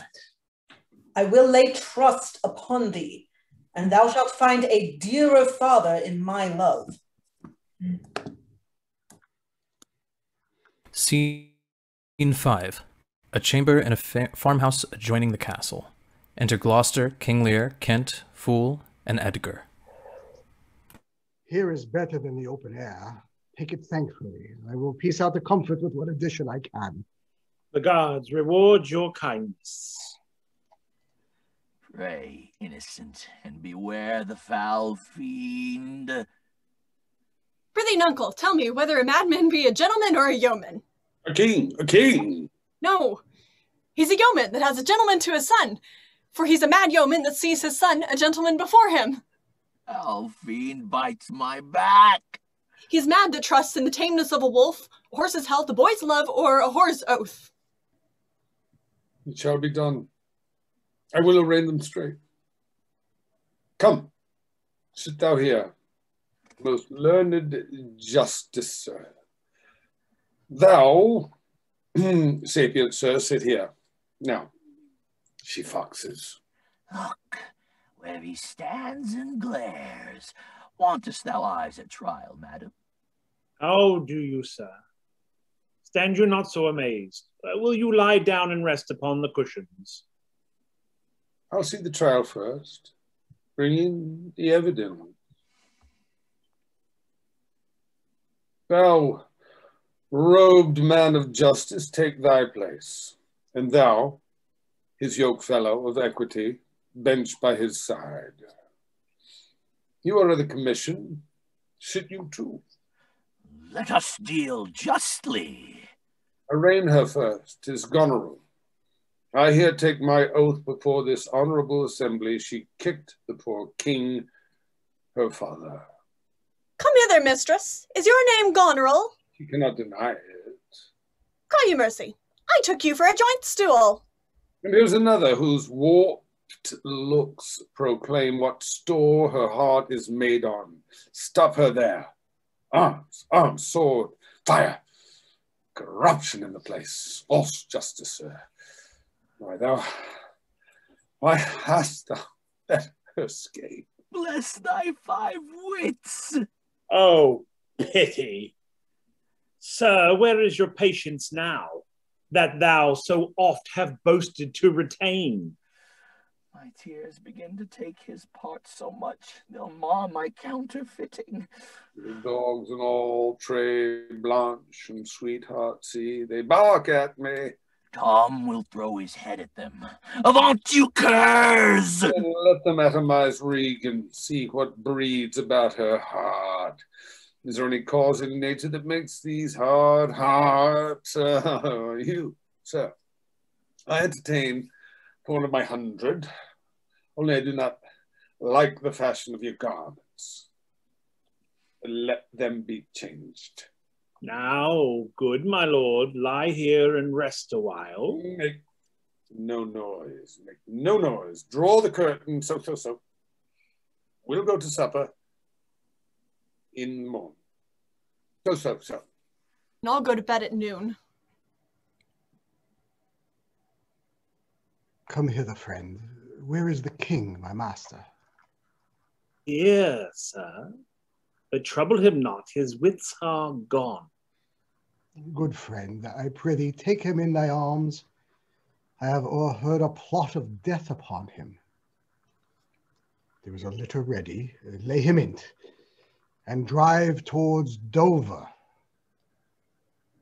my friend, where thou shalt meet both welcome and protection.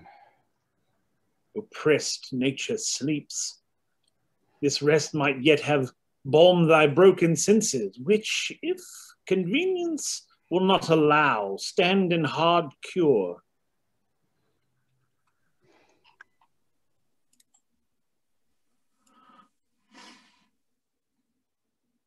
How light and portable my pain seems now, when that which makes me bend makes the king bow.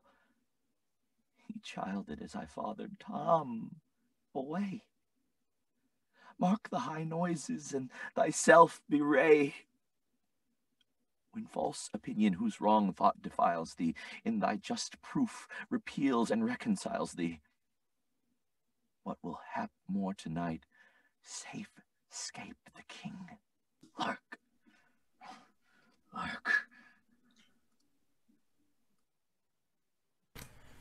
Scene 6.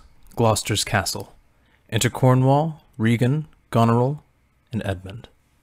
Post speedily to my lord your husband to show him this letter. The army of France is landed. Seek out the villain Gloucester. Hang him instantly. Pluck out his eyes. Leave him to my displeasure. Edmund, keep you our sister company. The revenges we are bound to take upon your traitorous father do not fit for your beholding. Farewell, dear sister. Farewell, my lord of Gloucester. How now, where is the king? My lord of Gloucester hath conveyed him hence. Some 5 or 36 of his knights are gone with him towards Dover, where they boast to have well-armed friends. Get horses for your mistress. Farewell, sweet lord and sister. Edmund, farewell. Who's there? The traitor. Ingrateful fox, 'tis he.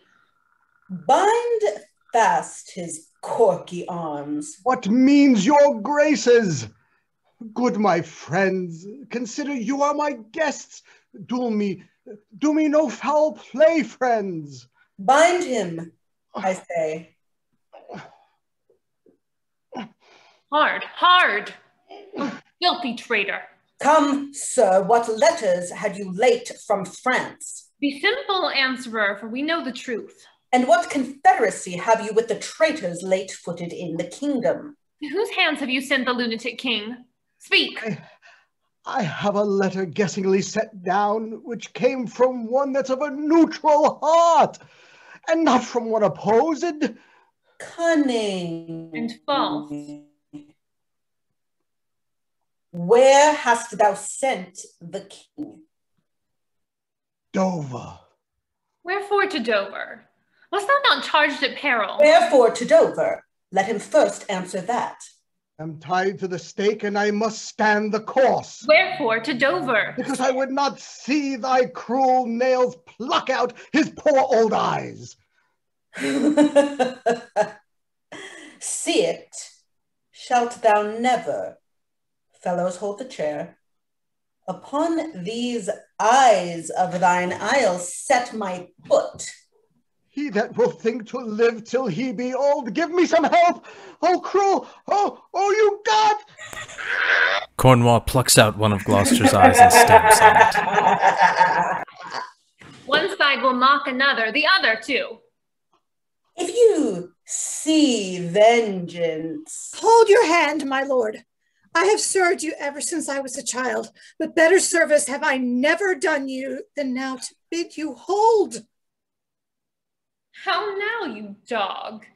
If you did wear a beard upon your chin, I'd shake it on this quarrel. What do you mean? My villain. They draw and fight. Nay, come on then. Take the chance of anger. Give me thy sword, a peasant stand up thus. Takes a sword and runs at him behind. Slain! My lord, you have what I left to see some mischief on him. Oh! Dies. Less it's more. Prevent it. Out. By jelly. Plucks out Gloucester's other eye. Where is thy luster now? Comfortless! Where's my son Edmund?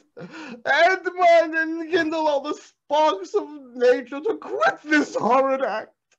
Out, treacherous villain! Thou call'st on him that hates thee. It was he that made the overture of thy treasons to us, who is too good to pity thee. Oh, my follies! Then Edgar was abused. Kind gods, forgive me that and prosper him. Go thrust him out at gates and let him smell his way to Dover. How is't, my lord? How look you? I have received a hurt. Follow me, lady. Turn out that eyeless villain. Throw this slave upon the dunghill. Regan, I bleed apace. Ultimately, untimely comes this hurt. Give me your arm. Act 4, Scene 1, The Heath. Enter Edgar.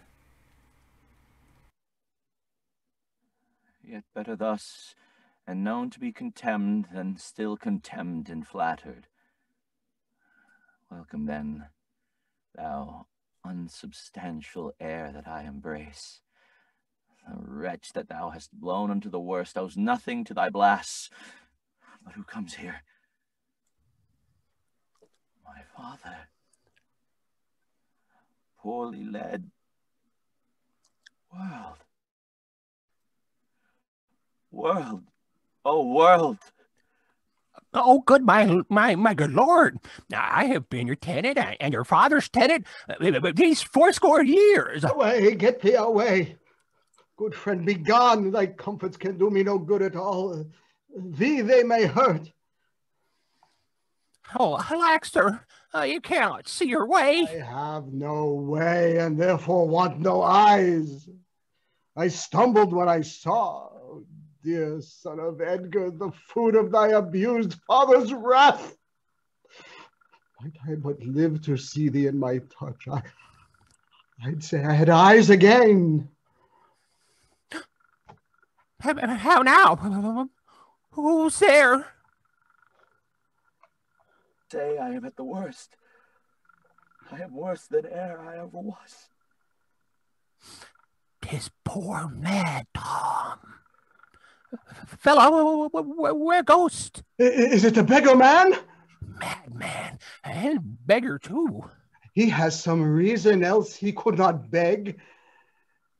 At the last night's storm I such a fellow saw, which made me think a man, a worm. My son came then into my mind, and yet my mind was then scarce friends with him. I have heard more since. As flies to wanton boys are we to the gods. They kill us for their sport. How should this be? Bad is the trade that must play fool to sorrow, angering itself and others. Bless thee, master. Is that the naked fellow? Aye, my lord. Then prithee get thee gone, if for my sake thou wilt o'ertake us, hence a mile or twain, in the way toward Dover. Do it for ancient love, and bring some covering for this naked soul, who I'll entreat to lead me. Alack, sir. He's mad. 'Tis the time's plague when madmen lead the blind. Do as I bid thee, or rather do thy pleasure above the rest. Begone! I'll bring him the best apparel that I have. Come on, what will? Sirrah? Naked fellow? Poor Tom's a cold. Bless thy sweet eyes, they bleed. Know'st thou the way to Dover? Both stile and gate, horseway and footpath. Poor Tom hath been scared out of his good wits. Bless thee, goodman's son. From the foul fiend, 5 fiends have been in poor Tom at once, so bless thee, master. Here, take this purse, thou who the heavens plague. Have humbled to all strokes that I am wretched. It makes thee the happier. Dost thou know Dover? Aye, master. There is a cliff whose high and bending head looks fearfully in the confined deep. Bring me but to the very brim of it, and I'll repair the misery thou dost bear with something rich about me. From that place I shall no leading need. Give me thy arm. Poor Tom shall lead thee. Scene 2, before Albany's palace. Enter Goneril and Edmund. Welcome, my lord. I marvel our mild husband not met us on the way. Now, where's your master? Madam, within, but never man so changed. I told him of the army that was landed. He smiled at it. I told him you were coming. His answer was, the worse. What most he should dislike seems pleasant to him, what like offensive.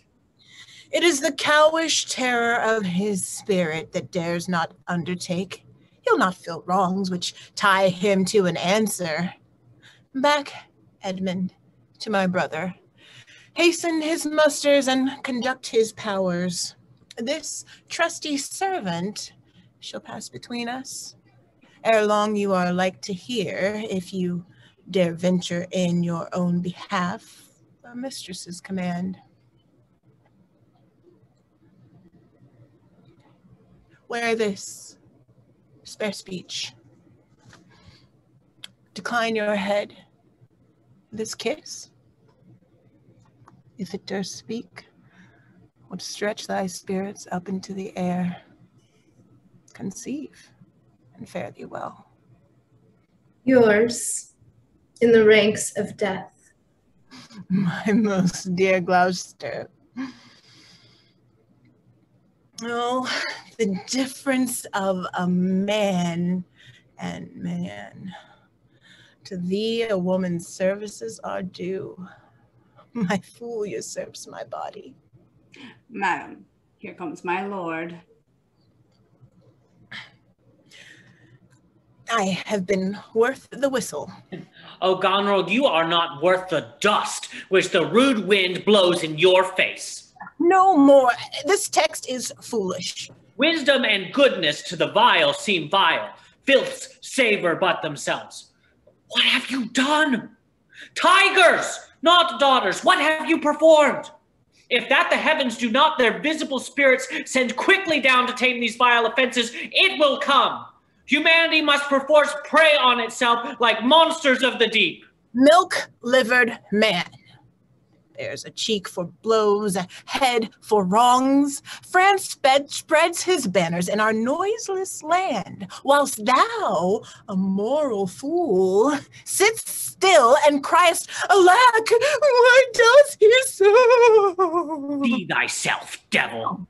Vain fool. What news? Oh, my good lord, the Duke of Cornwall's dead, slain by his servant, going to put out the other eye of Gloucester. Gloucester's eye? A servant that he bred, thrilled with remorse, opposed against the act, bending his sword to his great master, who thereat enraged flew on him, and amongst them felled him dead, but not without the harmful stroke which since hath plucked him after. This shows you are above, you justicers, that these are nether crimes so speedily convenge. Oh, poor Gloucester. Lost he his other eye? Both, my lord. This letter, madam, craves a speedy answer. 'Tis from your sister.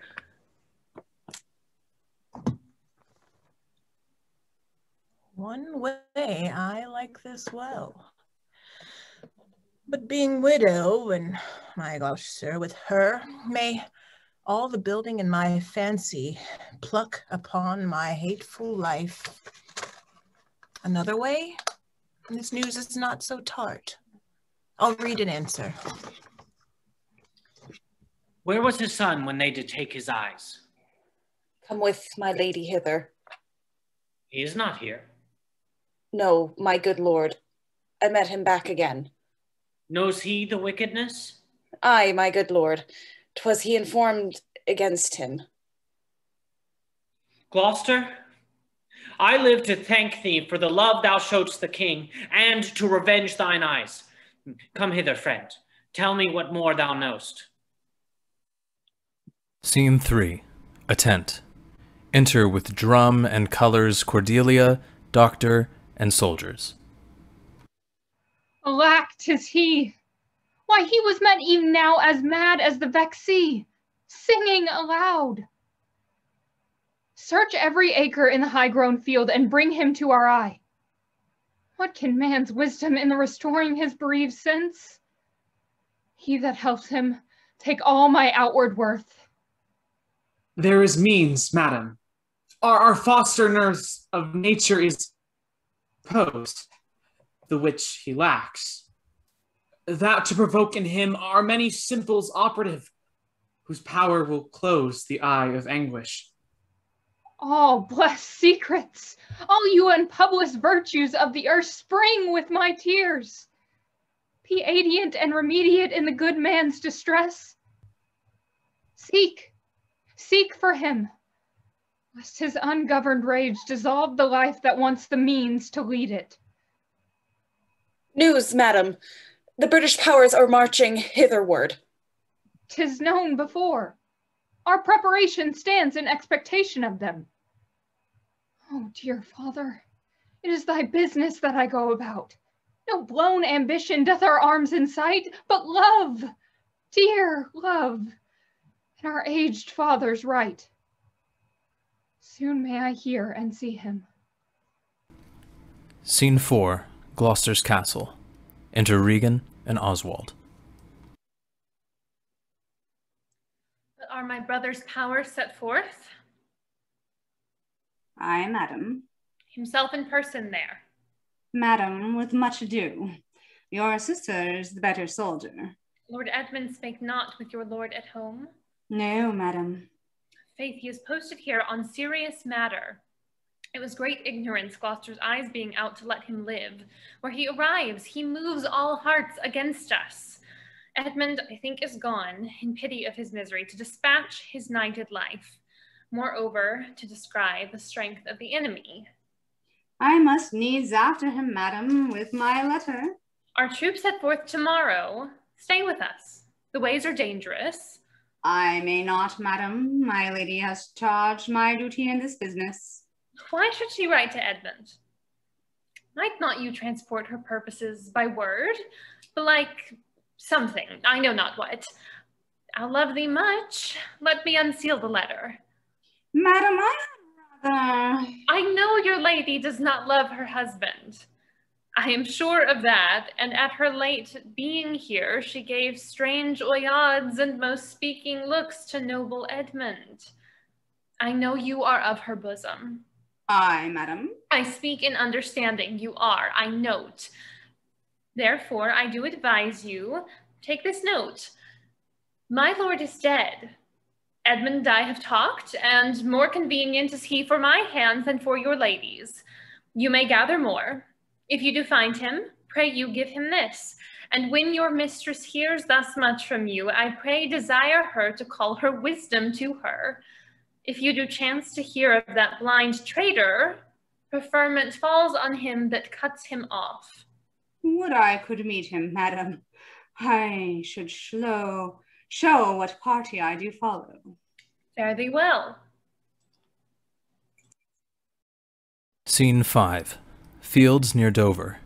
Enter Gloucester and Edgar, dressed like a peasant. When shall we come to the top of that same hill? You climb up it now. Look how we labor. Methinks the ground is even. Horrible steep. Hark! Do you hear the sea? No, truly. Why then your other senses grow imperfect by your eyes' anguish. So may it be indeed.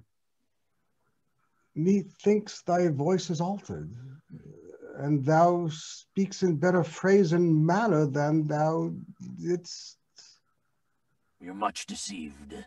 In nothing am I changed but my garments. Methinks you're better spoken. Come on, sir. Here's the place. Stand still. How fearful and dizzy 'tis to cast one's eyes so low. The fishermen that walk upon the beach appear like mice. The murmuring surge that on the unnumbered idle petals chafes cannot be heard so high. I'll look no more, lest my brain turn and the deficient sight topple down headlong. Set me where you stand. Give me your hand. You are now within a foot of the extreme verge. For all beneath the moon would I not leap upright. Let go my hand. Here, friends, another purse. Fairies and gods prosper it with thee. Go thou farther off, bid me farewell, and let me hear thee going. Now fare you well, good sir. With all my heart. Why do I trifle thus with his despair is done to cure it? Oh, you mighty gods, this world I do renounce, and in your sight shake patiently my great affliction off. If I could bear it longer and not fall to quarrel with your great opposeless wills, my snuff and loathed parts of nature should burn itself out. If Edgar live, oh bless him. Now, fellow, fare thee well. He falls forward. Gone, sir. Farewell. Yet I know not how conceit may rob the treasury of life when life itself yields to the theft. Had he been where he thought by this, had thought been past, alive or dead. All you, sir, friend, ere you, sir, speak. Us mighty pass indeed, yet he revives. What are you, sir? Away, and let me die! Hadst thou been aught but gossamer, feathers, air, so many fathom down precipitating, thou didst shiver like an egg, but thou dost breathe. Hast heavy substance, bleedst not, speaks, art sound. Thy life's a miracle. Speak yet again. But have I fallen, or no? From the dread summit of this chalky burn, look up at it.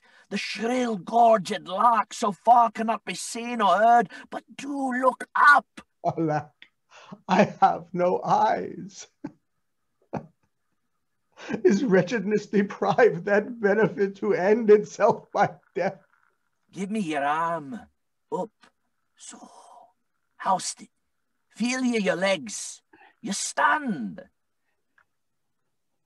Too well, too well.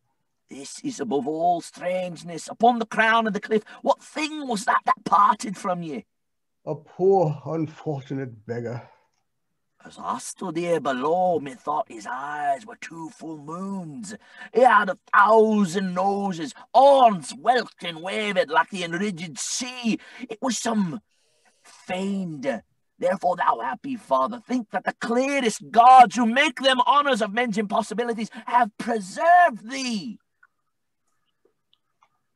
I do remember now that thing you speak of. I took it for a man. Often 'twould say, the fiend, the fiend.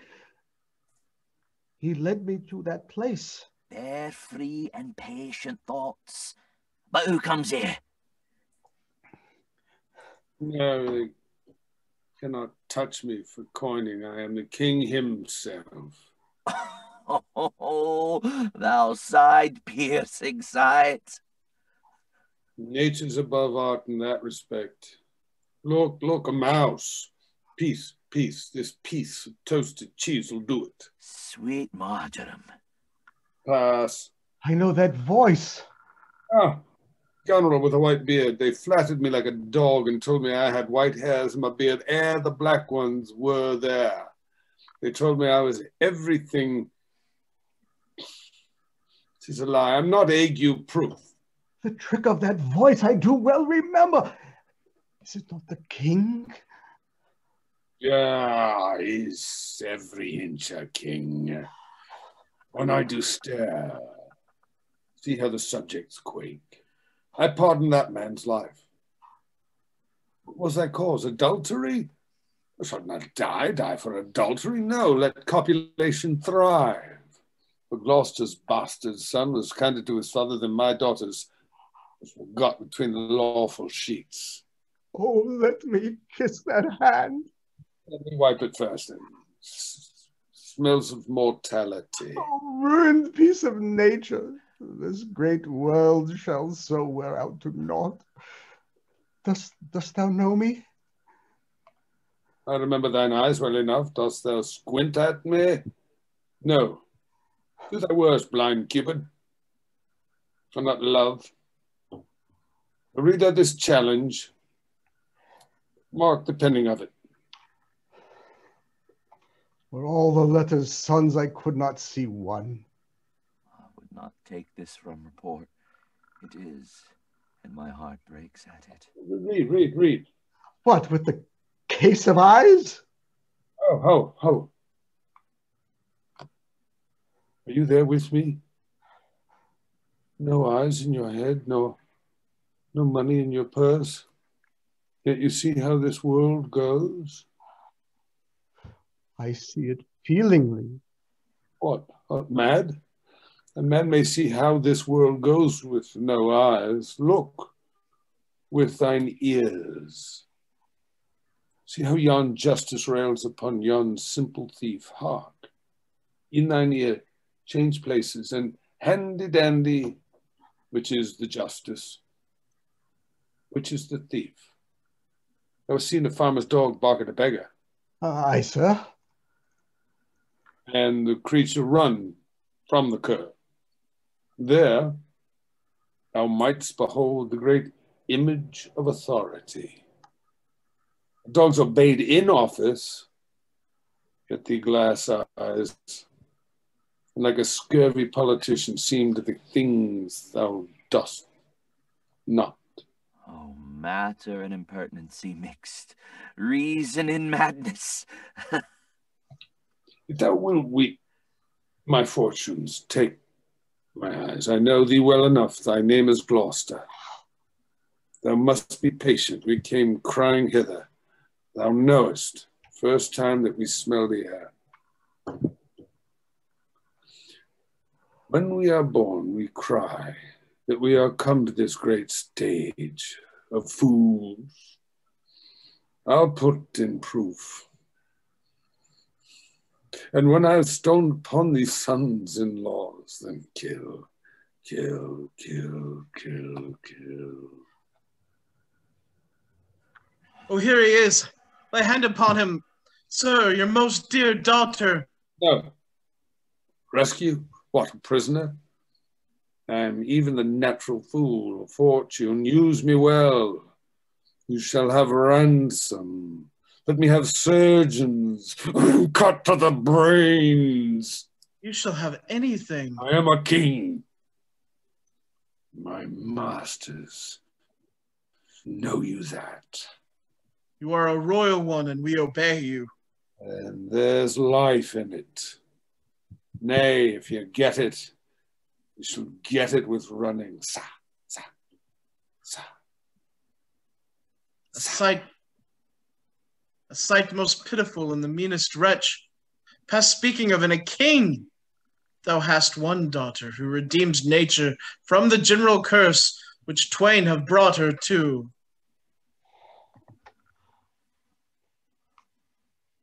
You ever gentle gods, take my breath from me. Let not my worthless spirit tempt me again to die before you, please. Well, pray you, Father. Now, good sir, what are you? A most poor man, made tame to fortune's blows, who by the art of known and feeling sorrows am pregnant to good pity. Give me your hand. I'll lead you to some biding. Hearty thanks. The bounty and the benison of heaven to boot, and boot.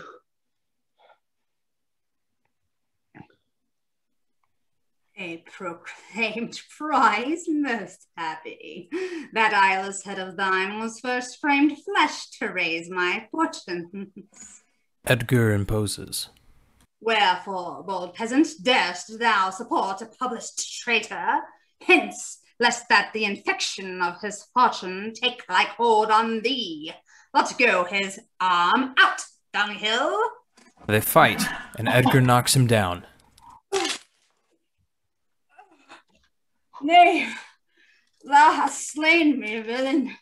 Take my purse. If ever thou wilt thrive, bury my body, and give the letters which thou find'st about me to Edmund, Earl of Gloucester. Seek him out upon the British party. Oh, untimely death. Dies. I know thee well. A serviceable villain. What, is he dead? Sit you down, Father. Rest you. Let's see these pockets. The letters that he speaks of may be my friends. Let our reciprocal vows be remembered. You have many opportunities to cut him off. There is nothing done. If he return the conqueror, then I am the prisoner, and his bed my jail. From the loathed warmth whereof deliver me, and supply the place for your labor. Your wife, so I would say, affectionate servant, Goneril. Oh, undistinguished space of woman's will, a plot upon her virtuous husband's life, and the exchange my brother?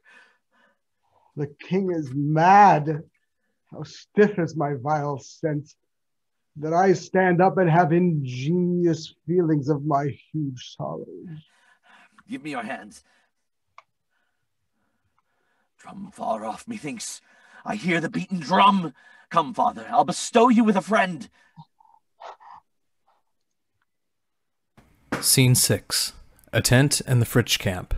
Lear on a bed asleep. Soft music playing. Gentlemen and others attending. Enter Cordelia, Kent, and Doctor. O thou good Kent, how shall I live and work to match thy goodness? My life will be too short, and every measure fail me. To be acknowledged, madam, is o'erpaying. All my reports go with the modest truth. No more nor clipped but so. Be better suited. These weeds are memories of those worser hours. I prithee put them off. Pardon me, dear madam. Yet to be known shortens my made intent. My boon I make it, that you know me not, till time and I think meet.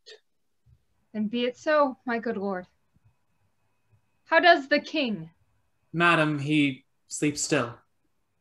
Oh, you kind gods, cure this great breach in his abused nature. The untuned and jarring senses, oh, wind up of this child-changed father. So please, your majesty, that we may wake the king, he hath slept long. Be governed by your knowledge, and proceed in the sway of your own will. Is he arrayed? Aye, madam. In the heaviness of his sleep, we put fresh garments on him. Be by, good madam. When we do awake him, I doubt not his temperance. Very well. Please you, draw near. Oh, my dear father, restoration, hang thy medicine on my lips, and let this kiss repair those violent harms that my two sisters have in thy reverence made. Kind and dear princess. Had you not been their father, these white flakes had challenged pity of them. Was this a face to be opposed against the warring winds? To stand against the deep dread-bolted thunder? Mine enemy's dog, though he had bit me, should have stayed that night against my fire, and wast thou fain, poor father, to hovel thee with swine and rogues forlorn in short and musty straw? Alack! Alack, 'tis wonder that thy life and wits at once had not concluded all. He wakes. Speak to him. Madam, do you, 'tis fittest. How does my royal lord? How fares your majesty? You do me wrong to take me out of the grave. Thou art a soul in bliss, but I am bound upon a wheel of fire, with mine own tears to scald like molten lead. Sir, do you know me? You are a spirit, I know. When did you die? Still far wide? He's scarce awake, let him lone a while.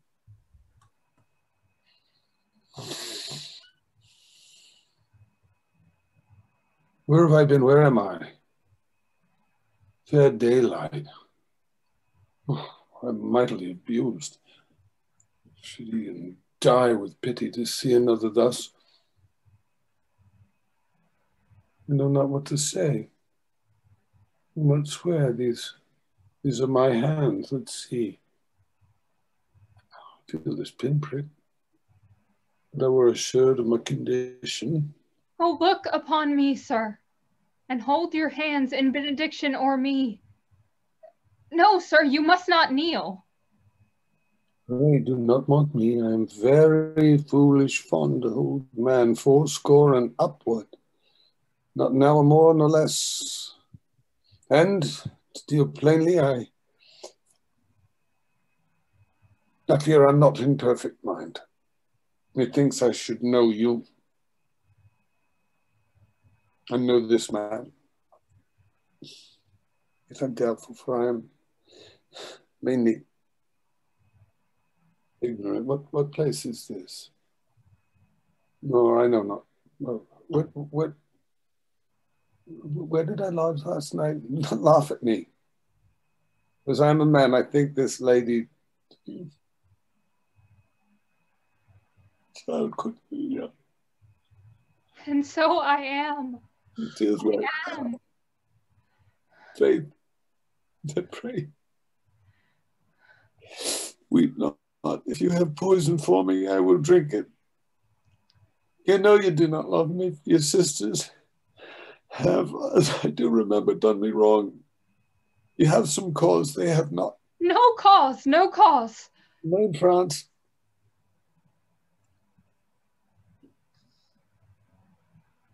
Am I in France? In your own kingdom, sir. Do not abuse me. Be comforted, good madam. The great rage you see is killed in him. It is danger. To make him even o'er the time he has lost, desire him to go in. Trouble him no more till further settling. Would please your highness walk? You must bear with me, pray. Pray now forget and forgive. I'm old and foolish.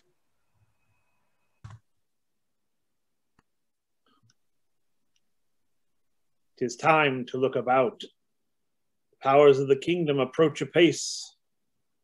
The arbitrament is like to be bloody. Fare you well, sir. My point and period will be throughly wrought, or well or ill, as this day's battles fought." Act 5, Scene 1, the British camp near Dover. Enter, with drum and colours, Edmund, Regan, and soldiers.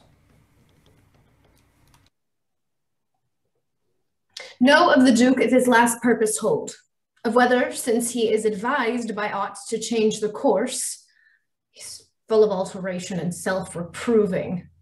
Bring his constant pleasure. Our sister's man has certainly miscarried. 'Tis to be doubted, madam. Now, sweet lord, you know the goodness I intend upon you. Tell me but truly, but then speak the truth. Do you not love my sister? In honored love. But have you never found my brother's way to the forfended place? No, by my honor, madam. I never shall endure her. Dear my lord, be not familiar with her. Fear me not. She and the Duke, her husband. I had rather lose the battle than that sister should loosen me and him. Our very loving sister, well bemet. Sir, this I hear. The king is come to his daughter, with others whom the rigor of our state forced to cry out. Where I could not be honest, I never yet was valiant. For this business it toucheth us as France invades our land. Not bolds the king, with others whom I fear, most just and heavy causes make oppose. Sir, you speak nobly. Why is this reasoned? Combined together against the enemy, for these domestic and particular broils are not the question here. Let's then determine with the ancient of war on our proceedings. I shall attend you presently at your tent. Sister, you'll go with us? No. 'Tis most convenient. Pray you go with us. Oh, I know the riddle. I will go.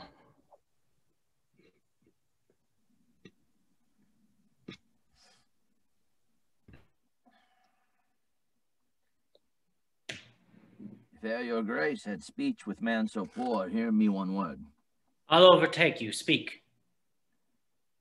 Before you fight the battle, hope this letter.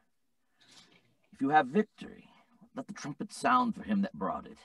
Wretched though I seem, I can produce a champion that will prove what is avouched here. Fortune love you. When time shall serve, let but the herald cry, and I'll appear again. Why, fare thee well. Our Lord look thy paper.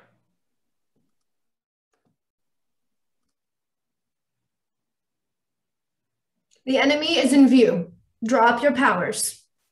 We will greet the time.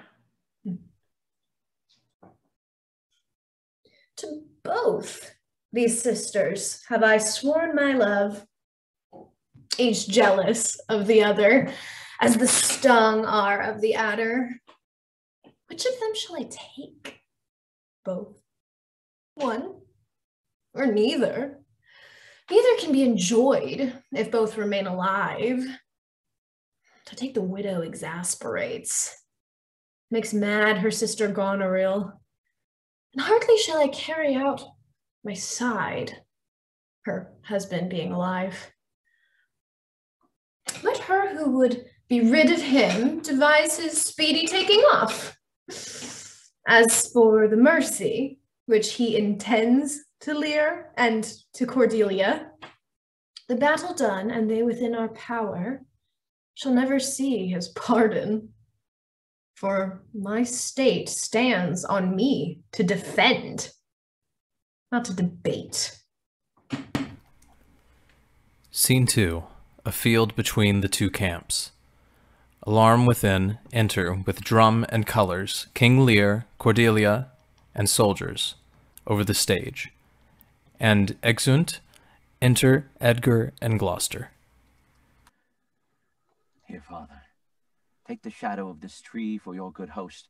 Pray that the right may thrive. If I ever return to you again, I'll bring you comfort. Grace go with you, sir. Alarm and retreat within. Re-enter Edgar. Wait, old man. Give me thy hand. Away. King Lear hath lost, he and his daughter ta'en. Give me thy hand. Come on. No father, sir. A man may rot even here. What? In ill thoughts again. Men must endure their going hence, even as they're coming hither. Rightness is all. Come on. And that's true, too. Scene 3. The British camp near Dover. Enter in conquest with drum and colors, Edmund, King Lear, and Cordelia. Prisoners, first captain. Some officers take them away. Good guard, until their greater pleasures first be known that are to censure them. We are not the first, who with best meaning have incurred the worst. For thee, oppressed king, am I cast down. Myself could else outfrown false fortune's frown. Shall we not see these daughters and these sisters? No, come. Let's away to prison. We two alone will sing like birds in a cage. When thou dost ask me blessing, I'll kneel down. And ask thee forgiveness, so we'll live, and pray and sing and tell old tales and laugh. Gilded butterflies, and hear poor rogues talk of court news, and we'll talk with them too.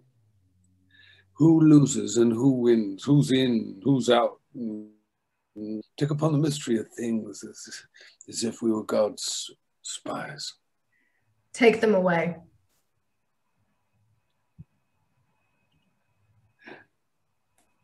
He that parts us shall bring a brand from heaven, and fire us hence like foxes. Wipe thine eyes, the good years shall devour them. Flesh and fell air they shall make us weep. We'll see him starve first. Come. Come hither, captain. Clark, take this note. Go follow them to prison. One step I have advanced thee. If thou dost, as this instructs thee, thou dost make thy way to noble fortunes. I'll do it, my lord. About it. And right happy when thou hast done. I cannot draw a cart, nor eat dried oats. If it be a man's work, I'll do it. Sir, you have shown today your valiant strain, and fortune led you well. You have the captives that were the opposites of this day's strife. We do require them of you. Sir, I thought it fit to send the old and miserable king to some retention and appointed guard. With him I sent the queen, and they are ready tomorrow, or at further space to appear while you shall hold your session. Sir, by your patience, I hold you but a subject of this ward, not as a brother. He led our powers, bore the commission of my place and person, the which immediacy may well stand up and call itself your brother. Not so hot. In his own grace he doth exalt himself more than in your addition. In my rights, by me invested, he compares the best. That were the most, if he should husband you. Lady, I am not well, else I should answer from a full-flowing stomach.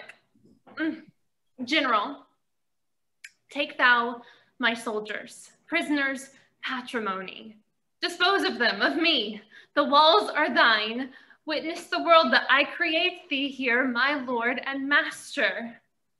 Mean you to enjoy him? The let alone lies not in your goodwill. Nor in thine, lord. Let the drum strike and prove my title thine. Stay yet.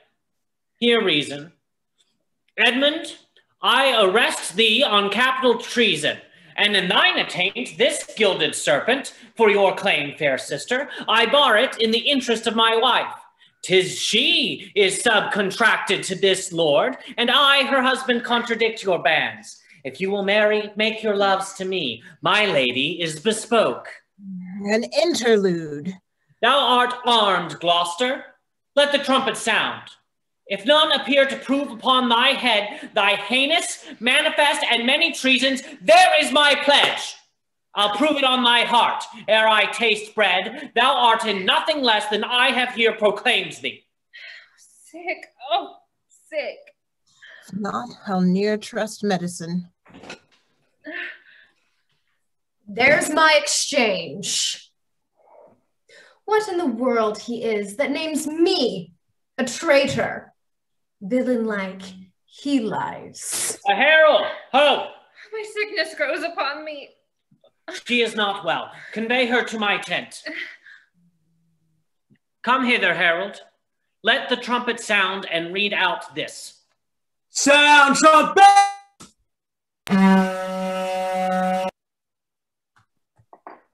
If any man of quality or degree within the lists of the army will maintain upon Edmund, supposed Earl of Gloucester, that he is a manifold traitor, let him appear by the sound of the third sound of the trumpet.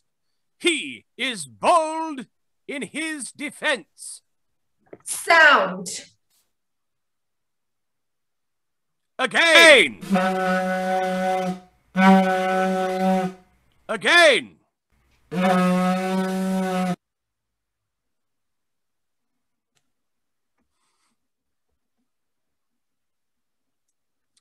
What are you, your name, your quality, and why you answer this present summons? No, my name is lost, by treason's tooth bare gnawn and canker bit. Yet I am noble as the adversary I come to cope. Which is that adversary? What's he that speaks for Edmund, Earl of Gloucester? Himself. What sayest thou to him? Draw thy sword, that if my speech offend a noble heart, thy arm may do thee justice.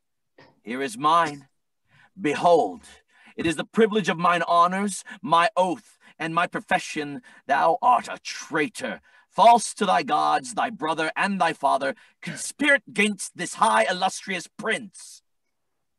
Back do I toss these treasons to thy head, with the hell-hated lie o'erwhelm thy heart. This sword of mine shall give them instant way, where they shall rest forever. Trumpets, speak! Alarms, they fight. Edmund falls. Save him. This is practice, Gloucester. By the law of arms, thou wast not bound to answer an unknown opposite. Thou art not vanquished, but cozened and beguiled. Shut your mouth, dame, or with this paper shall I stop it. Hold, sir. Thou worse than any name, read thine own evil. No tearing, lady. I perceive you know it. Say, if I do, the laws are mine, not thine. Who can arraign me for it? Knowst thou the paper? Ask me not what I know. Go after her. She's desperate. Govern her. Would you have charged me with? That I have done. And more. Much more. The time will bring it out. 'Tis past, and so am I. But what art thou that hast this fortune on me? If thou art noble, I do forgive thee. Let's exchange charity. I am no less in blood than thou art, Edmund. If more, the more thou hast wronged me. My name is Edgar, and thy father's son. The gods are just, and of our pleasant vices make instruments to plague us. The dark and vicious place where thee got him cost him his eyes. Thou hast spoken right. 'Tis true. The wheel has come full circle. I am here.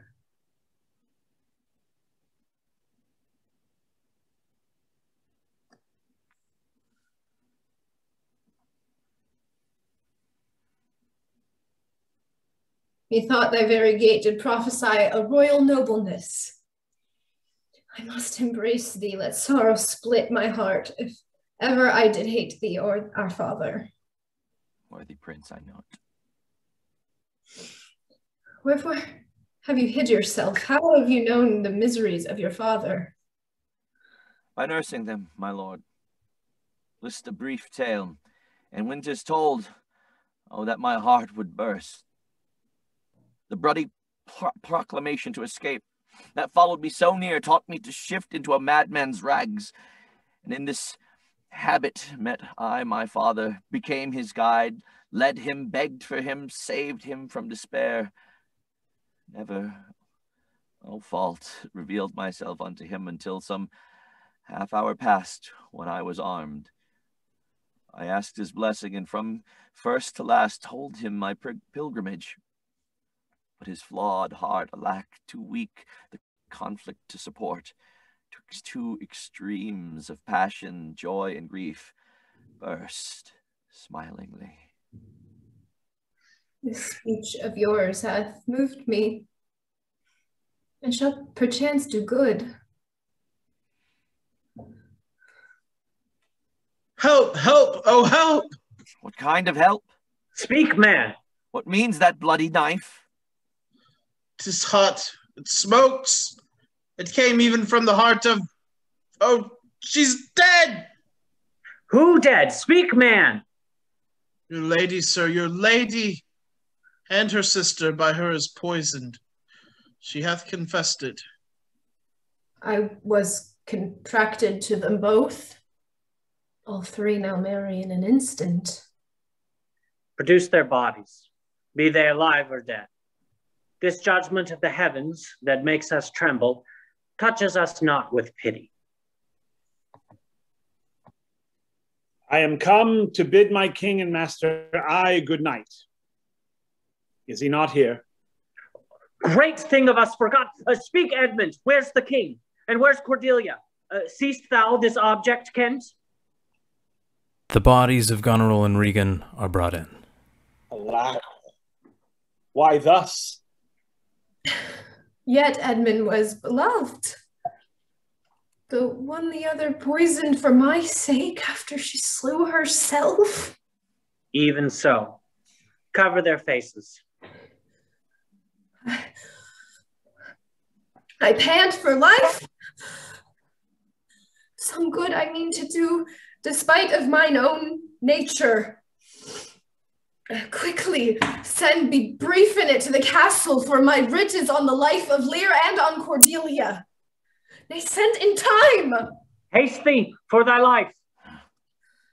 He hath commissioned from thy wife and me to hang Cordelia in the prison and to lay the blame upon her own despair. The gods defend her. Bear him hence a while.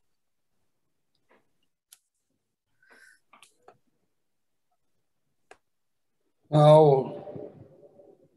Oh, your men of stones.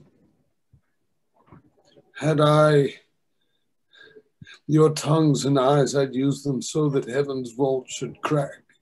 It's gone forever. I know when one is dead, and when one lives, she's dead as earth. Lend me a looking glass.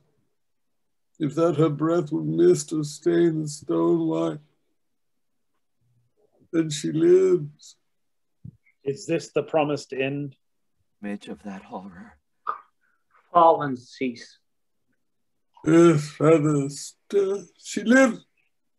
If it be so, it is a chance which does not which does redeem all sorrows that ever I have felt. Oh, my good master. Prithee away. 'Tis noble Kent, your friend. A plague upon you murderers, traitors all. I might have saved her. Now, she's gone forever. Cordelia. Cordelia, stay a little. Ah! What is it thou sayest? Her voice was ever soft. Gentle, low, an excellent thing in woman. I killed the man that was a hanging thee. 'Tis true, my lords, he did. Who are you? And that's not the best. I'll tell you straight. A fortune brag of two she loved and hated. One of them we behold. This is a dull sight. Are not you Kent? The same. Your servant Kent. Where is your servant Caius? He's a good fellow, I can tell you that. He'll strike, and quickly too, he's dead. Rotten? No, my good lord.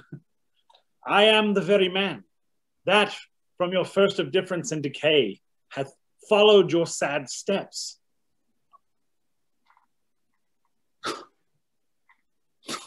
You're welcome hither. Nor no man else. All's chillest, dark, and deadly. Your eldest daughters have fordone themselves, and desperately are dead.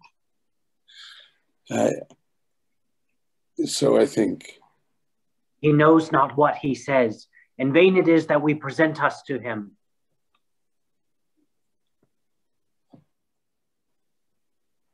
Edmund is dead, my lord. That's but a trifle here. Ye lords and noble friends, know our intent. What comfort to this great decay may come shall be applied. For us, we will resign, during the life of this old majesty, to him our absolute power. You to your rights. All friends shall taste the wages of their virtue, and all foes the cup of their deservings. See. See. And my poor fool is hanged. No life. Why should a dog, a horse, a rat have life, and thou no breath at all? Now come no more. Never, never, never, never, never. Pray you. I'll do this, but thanks, sir. You see this? Look at her. Look, her lips. Look there, look. Dies. There. Faints. My lord, my lord. Break, heart. I prithee break. Look up, my lord. Vex not his ghost. Oh, let him pass. He hates him much that would upon the rack of this tough world stretch him out longer. He is gone indeed. The wonder is, he hath endured so long, he but usurped his life. Bear them from hence. Our present business is general woe. Friends of my soul, you twain rule in this realm, and the gored state sustain. I have a journey, sir, shortly to go. My master calls me. I must not say no. The weight of this sad time we must obey. Speak what we feel, not what we ought to say. The oldest hath borne most. We that are young shall never see so much, nor live so long. Exeunt with a death march.